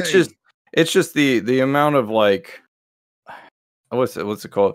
The like blatant like you do one thing online and then you turn around and now there's like 18 targeted ads at you. It shit is like that shit drives me up a wall because I'm like, bro, I literally just accidentally clicked on a link. Like, why are you sending me ads for this shit? Like, what's going on now? That's how it is, man. It's the digital world, man. It's annoying, and it should be like, I feel like that just needs government intervention at that point because they just beat the shit out of Google for selling your information for using incognito mode. They just hit them with a huge ass fine for that. Yep. My man was silent for 10 seconds. No, did you hear me? No. Oh yeah, I was agreeing with you. Oh, okay, yeah. I was like, bro got really quiet, and you I doing agree. On incognito mode, bro. I think all that selling your information shit is fucked up, but it's like, unfortunately, there is like no foolproof way to stop that shit. There is no fucking way, dog. Like, it's just the way it is, the fucking internet now. You do anything on the internet, you're probably gonna get hit with some cookies, whether you know it or not, and they're gonna target you with ads, man. It is what it is. I mean, it's scummy, it's fucked up. I hate it. I hate it too. I hate the shit too. But to end this Helldivers conversation, I'm gonna just say this, man. This game, listen, Helldivers is probably game of the year. And it's probably game of the year because this game is so good. It gave us a mission in real life, dog. It really did. That shit was great. It gave us a mission. It gave us some extra. They were like, review bomb the game to change Sony's opinion. I was like, yes, sir. And we about to I got on that for shit. That shit. Like, that's wild. The cape is fire, though. It's fire. Like, dog, this game might be game of the year, dog. I ain't gonna lie. I might. Well, it's also also one of the few games that's had like this much community, just like people just be playing together, and the major orders like killing 2 billion bugs. Which apparently they said it was bugged, but you know, it's probably bot propaganda. But like the community wants to play the game. They want to do the major orders. They want to cooperate. It's actually one of the few games where it's like it's not a major PvP game that's super popular.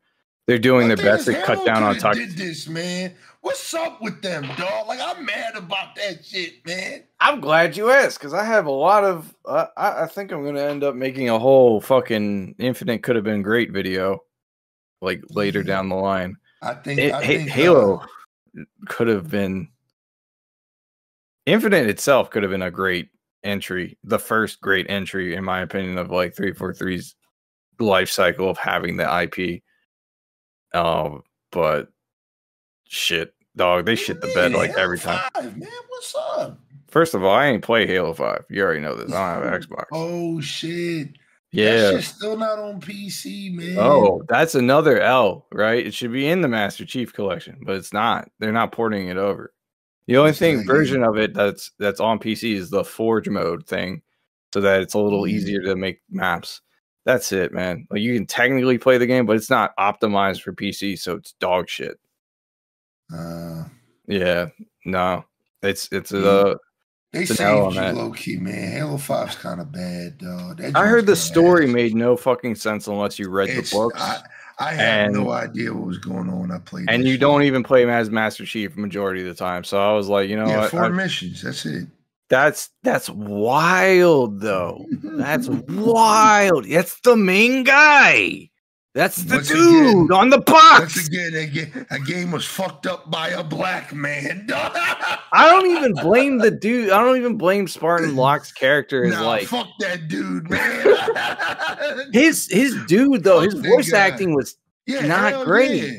And his like, all right, you know what pissed me off? They brought Nathan Fillion back as part of his team. Yeah, and I am so mad because he is such a great voice actor, and this is the game you bring him back for. Like, what the fuck? He did a good job on it, though. He did, as when he because he's been in the older ones. He's played Marines. He's literally one of the main characters in ODST. Like, dude's fucking goated for voice acting in the Halo franchise. Fucking all around good actor in this one. Yeah, no, he takes the augmentations this time around instead of just being an ODST. He's a Spartan and shit now. He's a Spartan 4, yeah. But it's just like you have a good character in here. You bring it into a game where it's like, I wanted to see an interaction between him and Chief, like on a 1-to-1 basis. You know what I mean? Like, that would have been funny as shit. He could have been, arguably, I could sit here and say, I don't want to say he's like a replacement for Johnson, because technically Johnson's dead at this point in the story. But like, spoiler alert. But fucking, I feel like he could have been that comic relief that Johnson always provided in the older games. Have you ever seen like cutscenes of the game? Yeah, I've seen the whole story on YouTube. The part with when Locke and Chief meet. Yeah, and they fucking box it up, and Chief dogs the shit out of him. That was kind of dope, but the thing is that it was the only dope moment in the game. I seen people remake it in like Blender and shit, and it's like how it should have actually played out according to the lore, and it's literally just Chief hits him once and he just goes flying because he's a fucking Spartan too. Dude, yeah. And he just jacked. But like, nah, Halo's taking an L with how they've 343's taking an L with their entire fucking shit. I don't know. I feel like Infinite could have been an easy win had they actually had content and they pulled the full live service game drip feed content. Even the new fucking Banished themed fucking shit. It's like the game mode that came out for it. There was no game mode. They just revamped BTB. They could have had Juggernaut, right? That could have been a game mode that was Banished theme. That would have made more sense. Instead, they were like, yo, BTB, new maps from the community, made by the community and not by the developers. That shit is actually irritating the fuck out of me now, because it's like the community maps are great, but it's like on the next game, man. They definitely are, but it's just like, bro, like you had like almost 1 billion people in your fucking beta for your free to play Halo game, and you fumbled the bag so fucking hard. Could have easily been one of the better Halo games, and like even if the campaign was a 7 out of 10, like.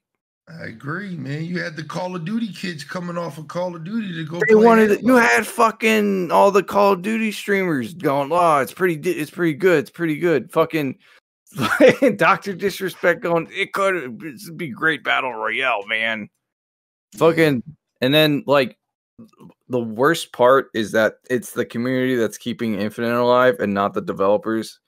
I mean they've made BTB maps for the playlist. They've made arena maps for everything. Even like the there's a battle royale mode completely made by forgers. Like there's like most of the content in the game for multiplayer is just people doing shit in Forge, which is the only saving grace. If Forge wasn't out at all for this game, it would have been dead. It would have been had like 100 people. Yeah, sometimes I feel bad for 343, man. I don't feel bad at all. I do. Because I don't. I'm gonna tell you why. The only reason I feel bad for him is this, dog. If it was me and somebody told me, yo, you're in charge of the Halo franchise, I wouldn't do it. I wouldn't do it. You know, dog. Dude, I would. That fucking franchise is legendary, dog. We're not talking about Call of Duty, dog. Talking about Halo, man. A console seller. A generation-defining game, dog. Halo 1, Halo 2, Halo 3, Halo Reach, ODST if you want to be nice. You know what I mean? Well, if you want to be nice, ODST is goated too. Like that introduced firefighting and shit. It's a great story. It's a great story. It's great. I like the story, but it's all right. Like I'd give it's all right. But 1, 2, and 3 in Reach. We talking about legendary games, man. We talking about games that, again, define the generation, define the whole console lifespan. You know what I mean, like it's just hard to fill that shoes, man. Like with 343 doing Halo 4, like you can tell because I remember when 343 came in, they were like, "Yo, we're passionate people." They said they were fans of the game and they made it just like Call of Duty. I did not understand. My brain did not compute.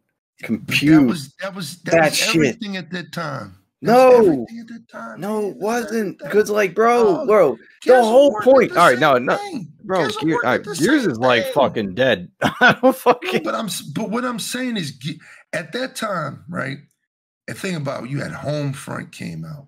All these games. I forgot all about dog. Everything was trying to be like Call of Duty at that point. So of course they're gonna go with everybody. But it's crazy to me that you look at it, right? Even with Halo Reach, even if you're generous and say Halo Reach had loadouts too, technically everyone had the same access to the same fucking loadout. It wasn't like customize your Spartan with perks and shit, like right?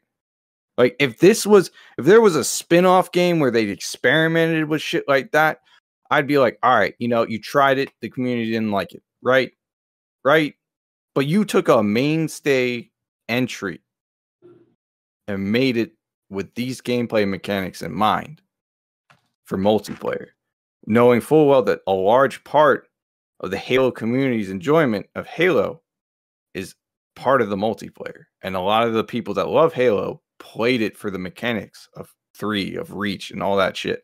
Like there are people that play Reach, don't really like Reach's armor abilities mechanic, but they still play it because it's still based off the DNA of Halo 3, right? And prior Halos.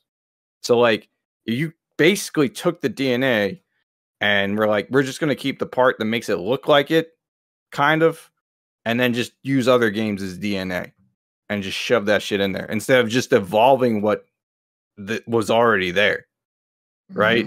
So like that Halo 1 to 2, they evolved the combat, dual wielding, added jacking vehicles and shit, right? Polished up the cosmetics, added some new guns for the sandbox that'll have all unique stuff that they do, right? Halo 2 to 3, added equipment, right? There's always some small evolution to the gameplay. It's not drastic, but it's small enough to where it either enhances the gameplay or makes it more interesting than the previous game, right? Halo 3 to Reach, same shit. Armor abilities unlocked, right? It's not the craziest thing. It's not what I was expecting when I played Reach for the first time, but it's still an enhancement over anything because I see Halo Infinite as what Halo, the iteration of Halo Reach and Halo 3 could have been had Bungie kept like making it. Halo Infinite expands on the equipment fucking aspect of Halo 3 and makes it so that it's a consumable that you can carry around, and it's not some broken shit, right, that you always have as a part of a loadout. It's something you have to go out, pick up on the map. You don't have it at the start. And that, I think that point adds to Halo's arena style combat and makes it more fleshed out and shit like that. So you're gonna sit here and go pull a 180 on me and go, everyone starts with whatever fuck they want, and then you have certain guns that were broken, like the handgun that turned into the shotgun, the bolter or whatever it was called. That was available at the start. You had the DMR, which basically wrecked everybody. Like, and there was like overkill, so you could have 2 fucking primaries and shit like that. I was like, this is just Call of Duty with a Halo skin on, right? It's not fun. Hated it. It's so many people bitched about it that they had to make the original game mode without loadouts. Yeah, I hated it. I hated it so much I stopped playing Halo because of it. Halo 4 was bad, man. The story was cool though. I did fuck with the story. I liked the story that they tried to put out there. I thought it was decent. Everything else, like some of the campaign levels, the enemies, it was terrible. As an adult, I have an appreciation for Reach that I never had when it came out in 2010. And I can confidently say with my chest poked out, the Halo Reach might be the best Halo game by far. But I was too dumb to see it because I didn't like Bloom. And there was no battle rifle. They went boom, boom. I liked Reach, but I still like 3 is still one of my favorites. And I think a lot of it has to do with the fact that it's like 2 different stories we're telling. We're telling them one's a tragedy, the other's a triumph. 3's just legendary, man. We're talking about a legendary run right there, man. Yeah, I get goosebumps when I think about Halo. Yeah, I've been streaming Halo 3 campaign co-op past couple weeks, just so I can play the campaign again. To be honest with you, I just want to play the campaign. So again. Good, man. It is good. Good campaign, man. Good campaign. Halo 2, pretty good. Halo 1, I have a hard time going back to because it's just kind of outdated, but I still love it. You got to remember the beginnings, man. That Silent Cartographer mission is goated forever. Mm-hmm. One of the best missions of all time. Oh, dude, Halo 2, my favorite mission is the very first one. It's literally the first mission. The space station? Yeah, dude, it's so fucking cool. It's such a great fucking mission. Was the joint with the Scarab. That was the best mission. Dude, from that mission, from the space station to New Mombasa to fighting the Scarab, all 3 of those missions in a row are my favorite part of Halo 2. Yeah. Like literally my favorite part. And Halo 3 I can't pick, man. That mission with the 2 Scarabs is crazy. Yo, that's about Infinite's campaign. They could have had at least 2 Scarabs in that bitch. 2 Scarabs. Yo, the shit at the end. What I didn't peep this till I was way older, right? But fucking the guy, when you play that mission, and he's like, "Yo, they got 2 Scarabs. This is supposed to be the final battle between UNSC and the Covenant, right? Right. This is the final battles for all the fucking hula hoops in the space, right? Fucking dude was on the mic, said 2 Scarabs. Back in the day, we're like, what? Up at this point, we've only fought 1. 2? How am I gonna deal with 2? Like, that shit was crazy. Bro, it's supposed to be an army. I remember when that game came out, man. Me and Jimmy did not sleep. No, I did not sleep neither when I got it. Did not sleep, man. When that joint came out, man, yo, I stayed over my man's crib. We beat that whole game in one night. We did not sleep. That whole sleepover when he had Halo 2 was literally the reason I got into Halo. Yeah, man. Me and this man go to sleep. I wake the fuck up. This man fucking Eknight beat the whole fucking campaign. 24 hours straight of just playing the same game over and over. And that's what I knew. Like, just the campaign. Just the campaign too. Wasn't multiplayer, just campaign. I was like, I think I was on like the second to last level when you guys woke up. Yeah, man. Bro was on that joint. That's I when was locked in. That's when I knew we created a fucking monster, cuz. Bro, from that point on, that's all I wanted to play was Halo. I didn't even have a console. I was just like, I want to play Halo, bro. I want to play Halo. Yeah, man. Halo 3 was the fucking GOAT, man. Dude, yeah, that shit was hilarious. Fucking 3, man. Oh god. But yeah, no, this is why a lot of people have an issue with live service. It ruins a lot of their favorite franchises. I mean, technically, Arkham fans have their franchises have been ruined because of Suicide Squad. To them, at least. Yeah. And no matter how you can say, oh, they could revamp, they can do it. It's the damage has been done. The damage is done. Yeah, of course the damage is done. But I like to think I know this isn't what it is at all, but I like to think these companies care about their IPs and their players and stuff like that.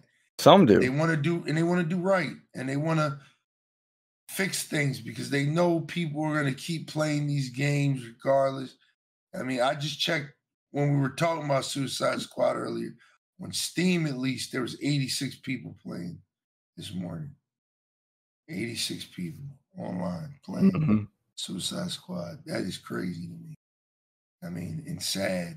I mean, because it's just, again, this is somebody's like favorite game. Like, you got to think about that.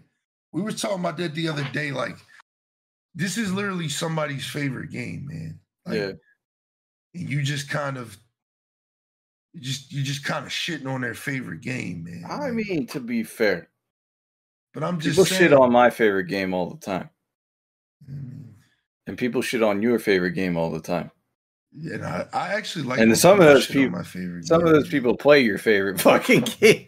So it's listen, I'll talk shit about all the games that I play that I like to play. Listen, when people talk about Skyrim, I get mad and I'm like, you know what? This nigga's kind of right, man. Like, maybe instead of releasing Skyrim for like the 80th time, they'd actually just like release the next Elder Scrolls game. That'd be dope. You know, I think it'd be great. You know, Skyrim's all right. You know, Fallout's coming to Fortnite. Yeah. I saw that. Fallout's apparently coming to Call of Duty too. Rumors. Well, at first I think it's Gundam, and then it's Gundam. And I know because BK was telling me about that. He's debating on buying Call of Duty just to get those skins. I'm getting the Gundam skin. I think I got like $20 in COD points. You know, I'm waiting until they fucking put in the Master Chief skin because technically they can do that now.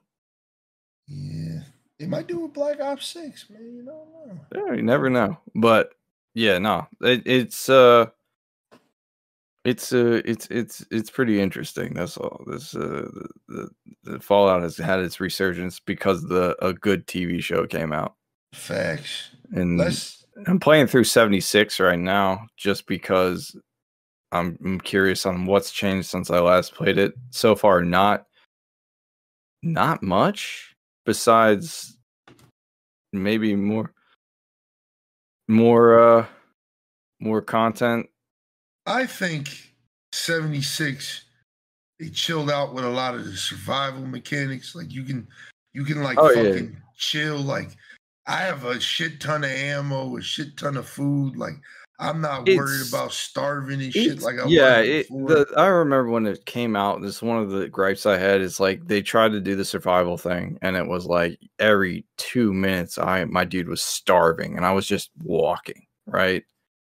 It's not super realistic. And you know, water was hard to find and ammo you would run out all the time, so you had to switch guns, which fucked up your build because your build was based on the perk cards and shit. I still think they should shave down some of the perk cards because it's like they have 3 versions of the same perk card, but it's like expert, master, and regular, and each one, if you fully stack them, is like technically 9 points into whatever special stat it's for with all 3 of them. And they only give a 30% bonus for each one. I think you could just shave that down and just just buff it to like just be a 20% flat, right? Without it being like having to waste it. But that's just my personal right with it. Some of the perks, they don't seem to have many new perks either, from what I can tell. I don't know yet because I'm not at a max level with this character. And it doesn't seem like they added any new mutations to the game, so it doesn't really change like gameplay too much. So it seems like they've just been focusing on story content and just content like that. Like there are a bunch of events that are pretty decent. Community's super great. It's always been pretty great. A lot of nice people. Super chill. So it's definitely one of those games. I would say they fixed a lot of the bugs that I had issues with.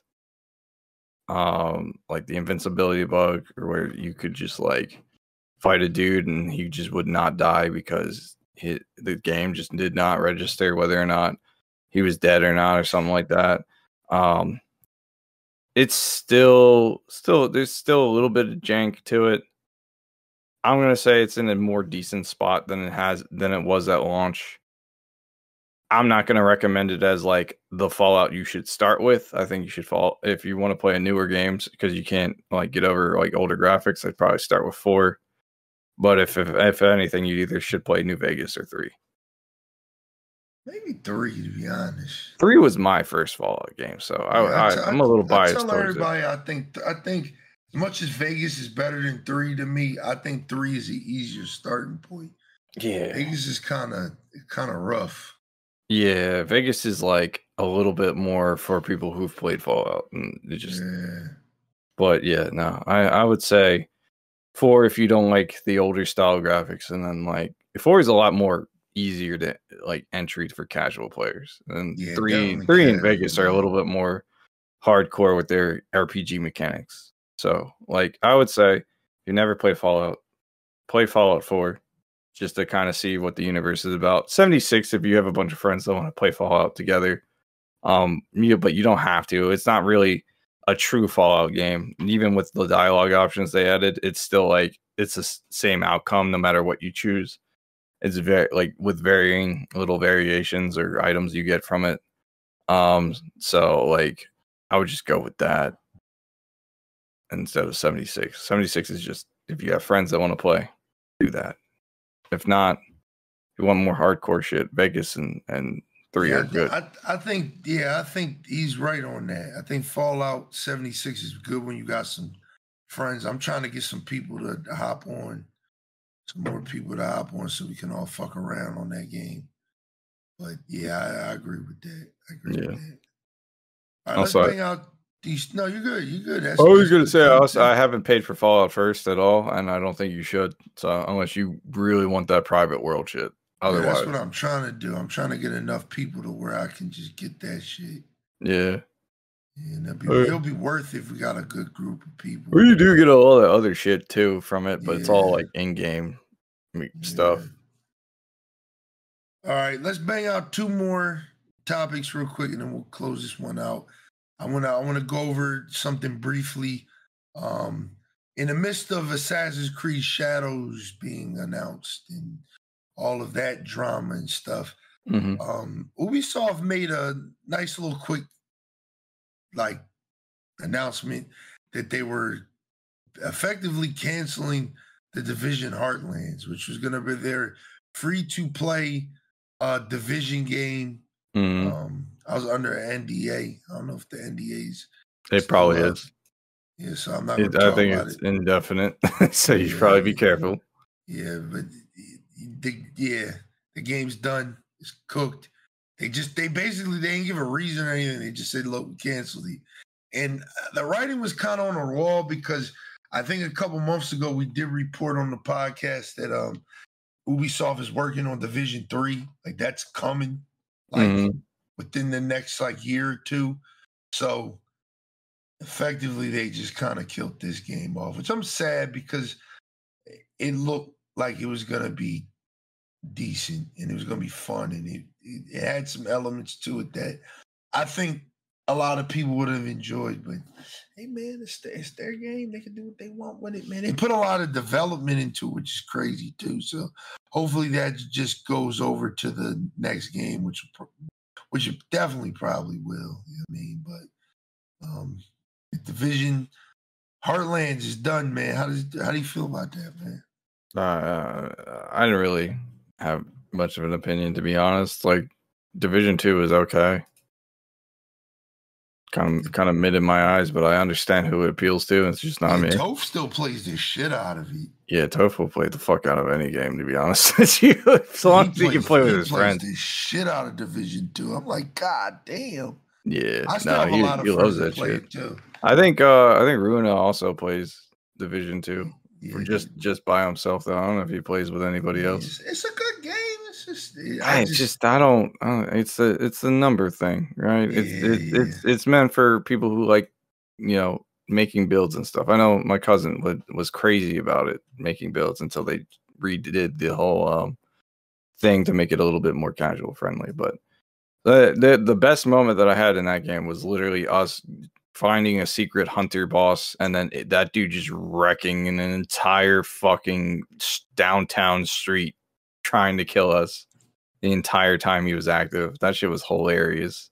Damn. But yeah, other than that, I think gameplay wise, it's just not that interesting to me. Would you be excited for Division 3? Not really. I'd be curious, but not excited. I feel you.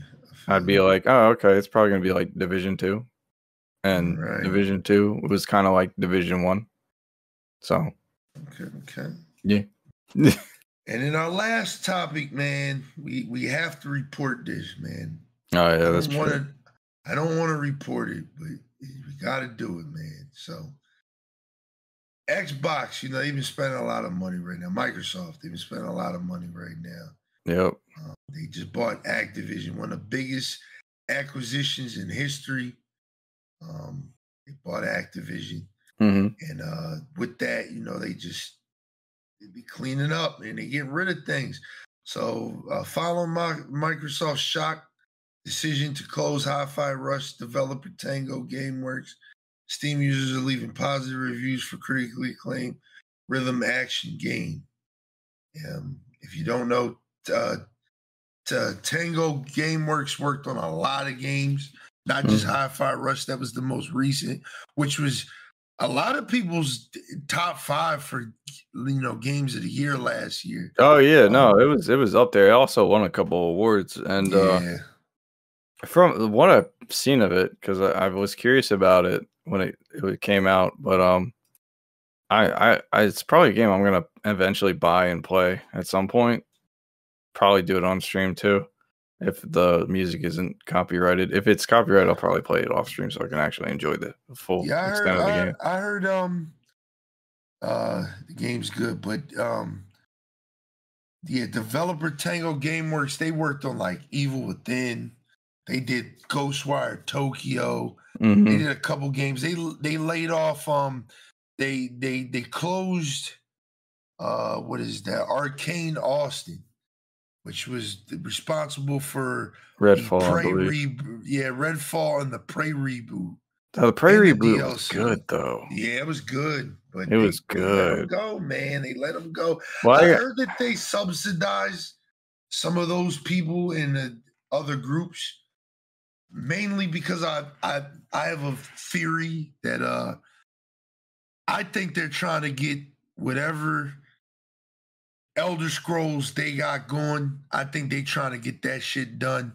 And then I think they trying to get some of this Fallout money real quick.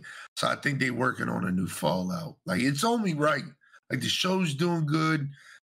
People's interest in the series is at an all-time high, the highest it's probably ever been in a long time. I think what they're trying to do is they're just trying to shut these studios down, kill all these little projects. We need a Fallout real quick, man. So don't be surprised if we get a Fallout 5 like the problem is the next year. So yeah, I'd be mad if they did this and it's super rushed and it's the same problem that we had with, like, that's what I'm scared of. Redfall and shit like that's what I'm scared of. Because it's like, at the end of the day, it's like we don't just want these games. Like, we're sitting here waiting for Elder Scrolls fucking, what is it? Is it? 6. No, where are they sending it? It's not Daggerfall. It's Hammerfell. Hammerfell, apparently. Yeah, we're still Redfall. That's the. Oh no, that was the terrible game. Yeah. But we're still waiting for that game to come out, right? That's apparently next in the rotation because we had Fallout 4 back then and 76. Starfield came out, and after Starfield, it's supposed to be Elder Scrolls. Please, they drop a Fallout 5. My heart can't take no more, man. What? My heart can't take no more. I can't wait, man. So if they drop out Fallout 5 before 6 is out, or is it Elder Scrolls 6 or 7? 6. 6? Okay. Could have sworn I thought Elder Scrolls 6 was Skyrim for some reason, but that's 5. Yeah, but anyway, they drop Fallout 5 out, right? Before it's ready. And it ruins the franchise. I feel like the whole Fallout 4, right? The main criticism was that it wasn't like the older Fallouts, right? The dialogue options were too it was too casual. A lot of people didn't like it. They liked the universe it was set in. They liked the quest lines. They just didn't like the dialogue options and the voice protagonist, right? Then 76 came out and was basically an asset flip, right? Of Fallout 4 with some new shit sprinkled in there. People didn't like it because it wasn't a Fallout game. Like, let's be honest, it wasn't a Fallout game. It was supposed to be Fallout multiplayer. It was survival based PvP. It was broken at launch.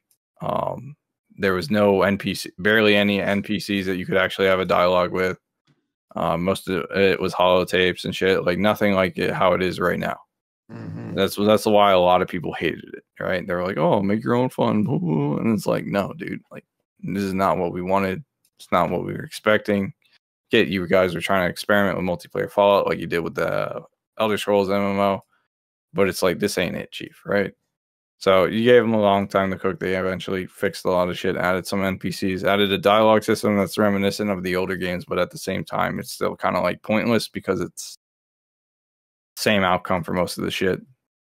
The thing I think would be a terrible disservice to the Fallout franchise is if you rush development for a game, it comes out and it's a single player Fallout game and it's buggy as shit and it's broken as shit and the game is not good. That's the Bethesda touch, man. We need that. No, it was charming when Skyrim did it back in the day when we didn't really know better, right?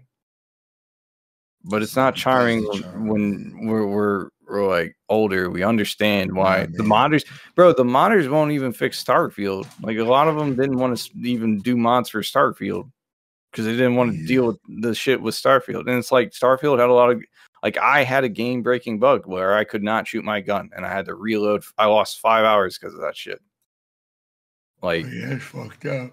Like, I think like we're past the charitability of Fallout bugs being more comical than they are game breaking. And a lot of the bugs in 76 were game breaking. A lot of bugs in Starfield so far been either game breaking or just kind of like playthrough ruining for the most part.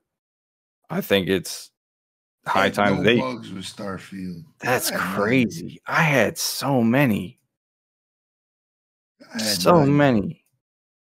That game ran smooth as hell. Everything worked. Dude, they're just now adding FOV slider, which is why I'm going to go back and finish the game. Yeah, and apparently that should have been in there. I'm kind of hyped for that. Getting what? We're getting vehicles. They're working on a dune buggy or something. Yeah. It's cool, but it's like, we'll see what happens. See, man. I'm excited for Fallout 5. I'll take anything from Bethesda that's not Redfall.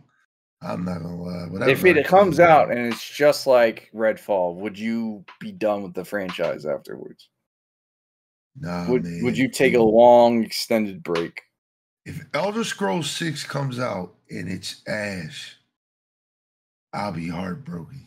No, I would be heartbroken with you, to be honest. I might stop playing games altogether if that shit's fucked up. I was so hyped for Skyrim when it was announced. I wanted to play the fuck out of the game. I must have watched that trailer 300 times. That's the crazy thing about that, because I will always remember that as one of the weirdest L's I ever took in my life, man. What? Because you was hyping the Skyrim joint up to me, and I was like, yeah, I like Oblivion, but Call of Duty, though, because Modern Warfare 3 was dropping like the same day. Right. The same day. Right. Or like a week before. Right. Like a week before. I was like, nah, man, I'm going to just wait. And then Christmas time came, and then I think I got Skyrim for Christmas. And that's when I learned I made a big mistake. Yeah. I should have got Skyrim instead. I was playing the fuck out of it when it launched. I bought that shit. I was so happy. That game was... That shit was so much fun. I knew I loved that game when I started playing at 10 in the morning. And by the time I looked up, it was 10 in the morning the next day. Yeah, no, like, same shit happened. Yeah, this is it. This is my favorite game of all time. Yeah, and that is what it is, dog. Yeah, that was your Halo moment. There's no game that will ever come close to Skyrim to me, ever. I think Witcher 3, Metal Gear Solid 3. Cyberpunk is getting up there. I'm not gonna lie, Cyberpunk's up there too. Maybe Red Dead Redemption 2,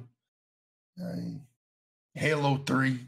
I mean, my top 5 is crazy. That's about my top 5 right there. It was like 6 games. Well, top 6. Nah, but yeah, I think if the new Elder Scrolls game comes out and it's just fucking awful, I think I'm gonna just put down their games for a while and not come back till I know for sure. So I'm not picking up a game. If that shit comes out fucked up, I'm done. My man quit streaming. I'm an IRL streamer now. I'm gonna go outside and touch grass. Yeah, I'm done. That would break my fucking heart, man. Like I like Starfield, so it's positive, man. I think Starfield is decent. I think a lot of their ideas are good. I don't know why they didn't just expand upon them a little bit more. Yeah. Would it cook a little bit more? Yeah. But it's like I say, I'm always say I think the space thing is just hard to pull off, man. It is. It's hard. Like it isn't. Mass Effect struck lightning in a bottle that I think what the charm of Mass Effect is the characters. Yeah. More than anything. It's just they have some of the most iconic characters in RPG games. Yeah, Garrus is the GOAT. Yeah. So it's just I think that's what they've always had working for them, is that from the first game they built a very strong foundation. Mm-hmm. What's that in the event? And that's what I'm excited to see if they ever do a Starfield 2, what that would look like, because they got to bring the aliens in next. Yeah, the events. That's probably the most disappointing thing for me in Starfield is that it's like no intelligent alien life. Everybody's a human, and that shit kind of just irritates the fuck out of me. Yeah. I was like, you have actual alien creatures. You don't have any smart, intelligent life, any intergalactic. No, it's all humans. Bro, you got ghouls in Fallout. It's NASA punk. You got all types of fucking... Yeah, you can have NASA punk and it be like aliens too, dude. Like, you could do that. Fucking look at Aliens, the actual franchise. No. That shit is like stuck in the 1970s and they still got aliens. Like, it's just disappointing. That's all. Like it should have been some alien dudes. Like I got so excited finding that one ship that's like been like the old ship that had strange signals and they couldn't figure it out and it wasn't known to them. And I get on there, I'm like, oh shit, it's about to be aliens in this bitch. No, it's just dudes from like the 20th century. And I'm like, bro, fuck off. Oh, you that one. Fuck off. I was so tempted to just blow them out the sky. Don't worry about it. Nah, chill, man. That's a good mission. That's It's a good little, mission. It'd be a yeah. great mission, but it's like the opportunity to have That's what aliens I'll in be your saying, starfield, man. That's man. that Bethesda charm right there. That's that shit I'll be dying for, man. Give It's me a hard decision, man. That just makes me oh be that like, that damn. wasn't that hard of a decision. It's like No, go side with the no. corporate assholes or side with the people that are just trying to live. I was like the people that are trying to live. Like what Yeah, the but if fuck? you side with the people that's trying to live, there's different outcomes. Like you could turn them, you could literally make them slaves.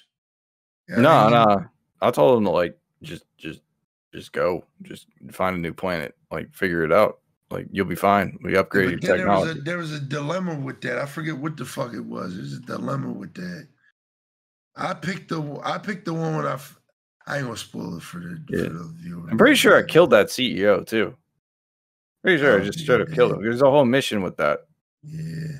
There's a lot of, I mean, like I said, like Neon. if you ever got the Neon yet, that planet, like I've just started on Neon, like there's the quest line. So there's so many quest lines there, dog. I was fixated on the Alliance quest line with the Xenomorph dudes, and like that one scratched a good itch. I was like, oh, these dudes good. until the end of it, and I was like, oh, that's kind of lame.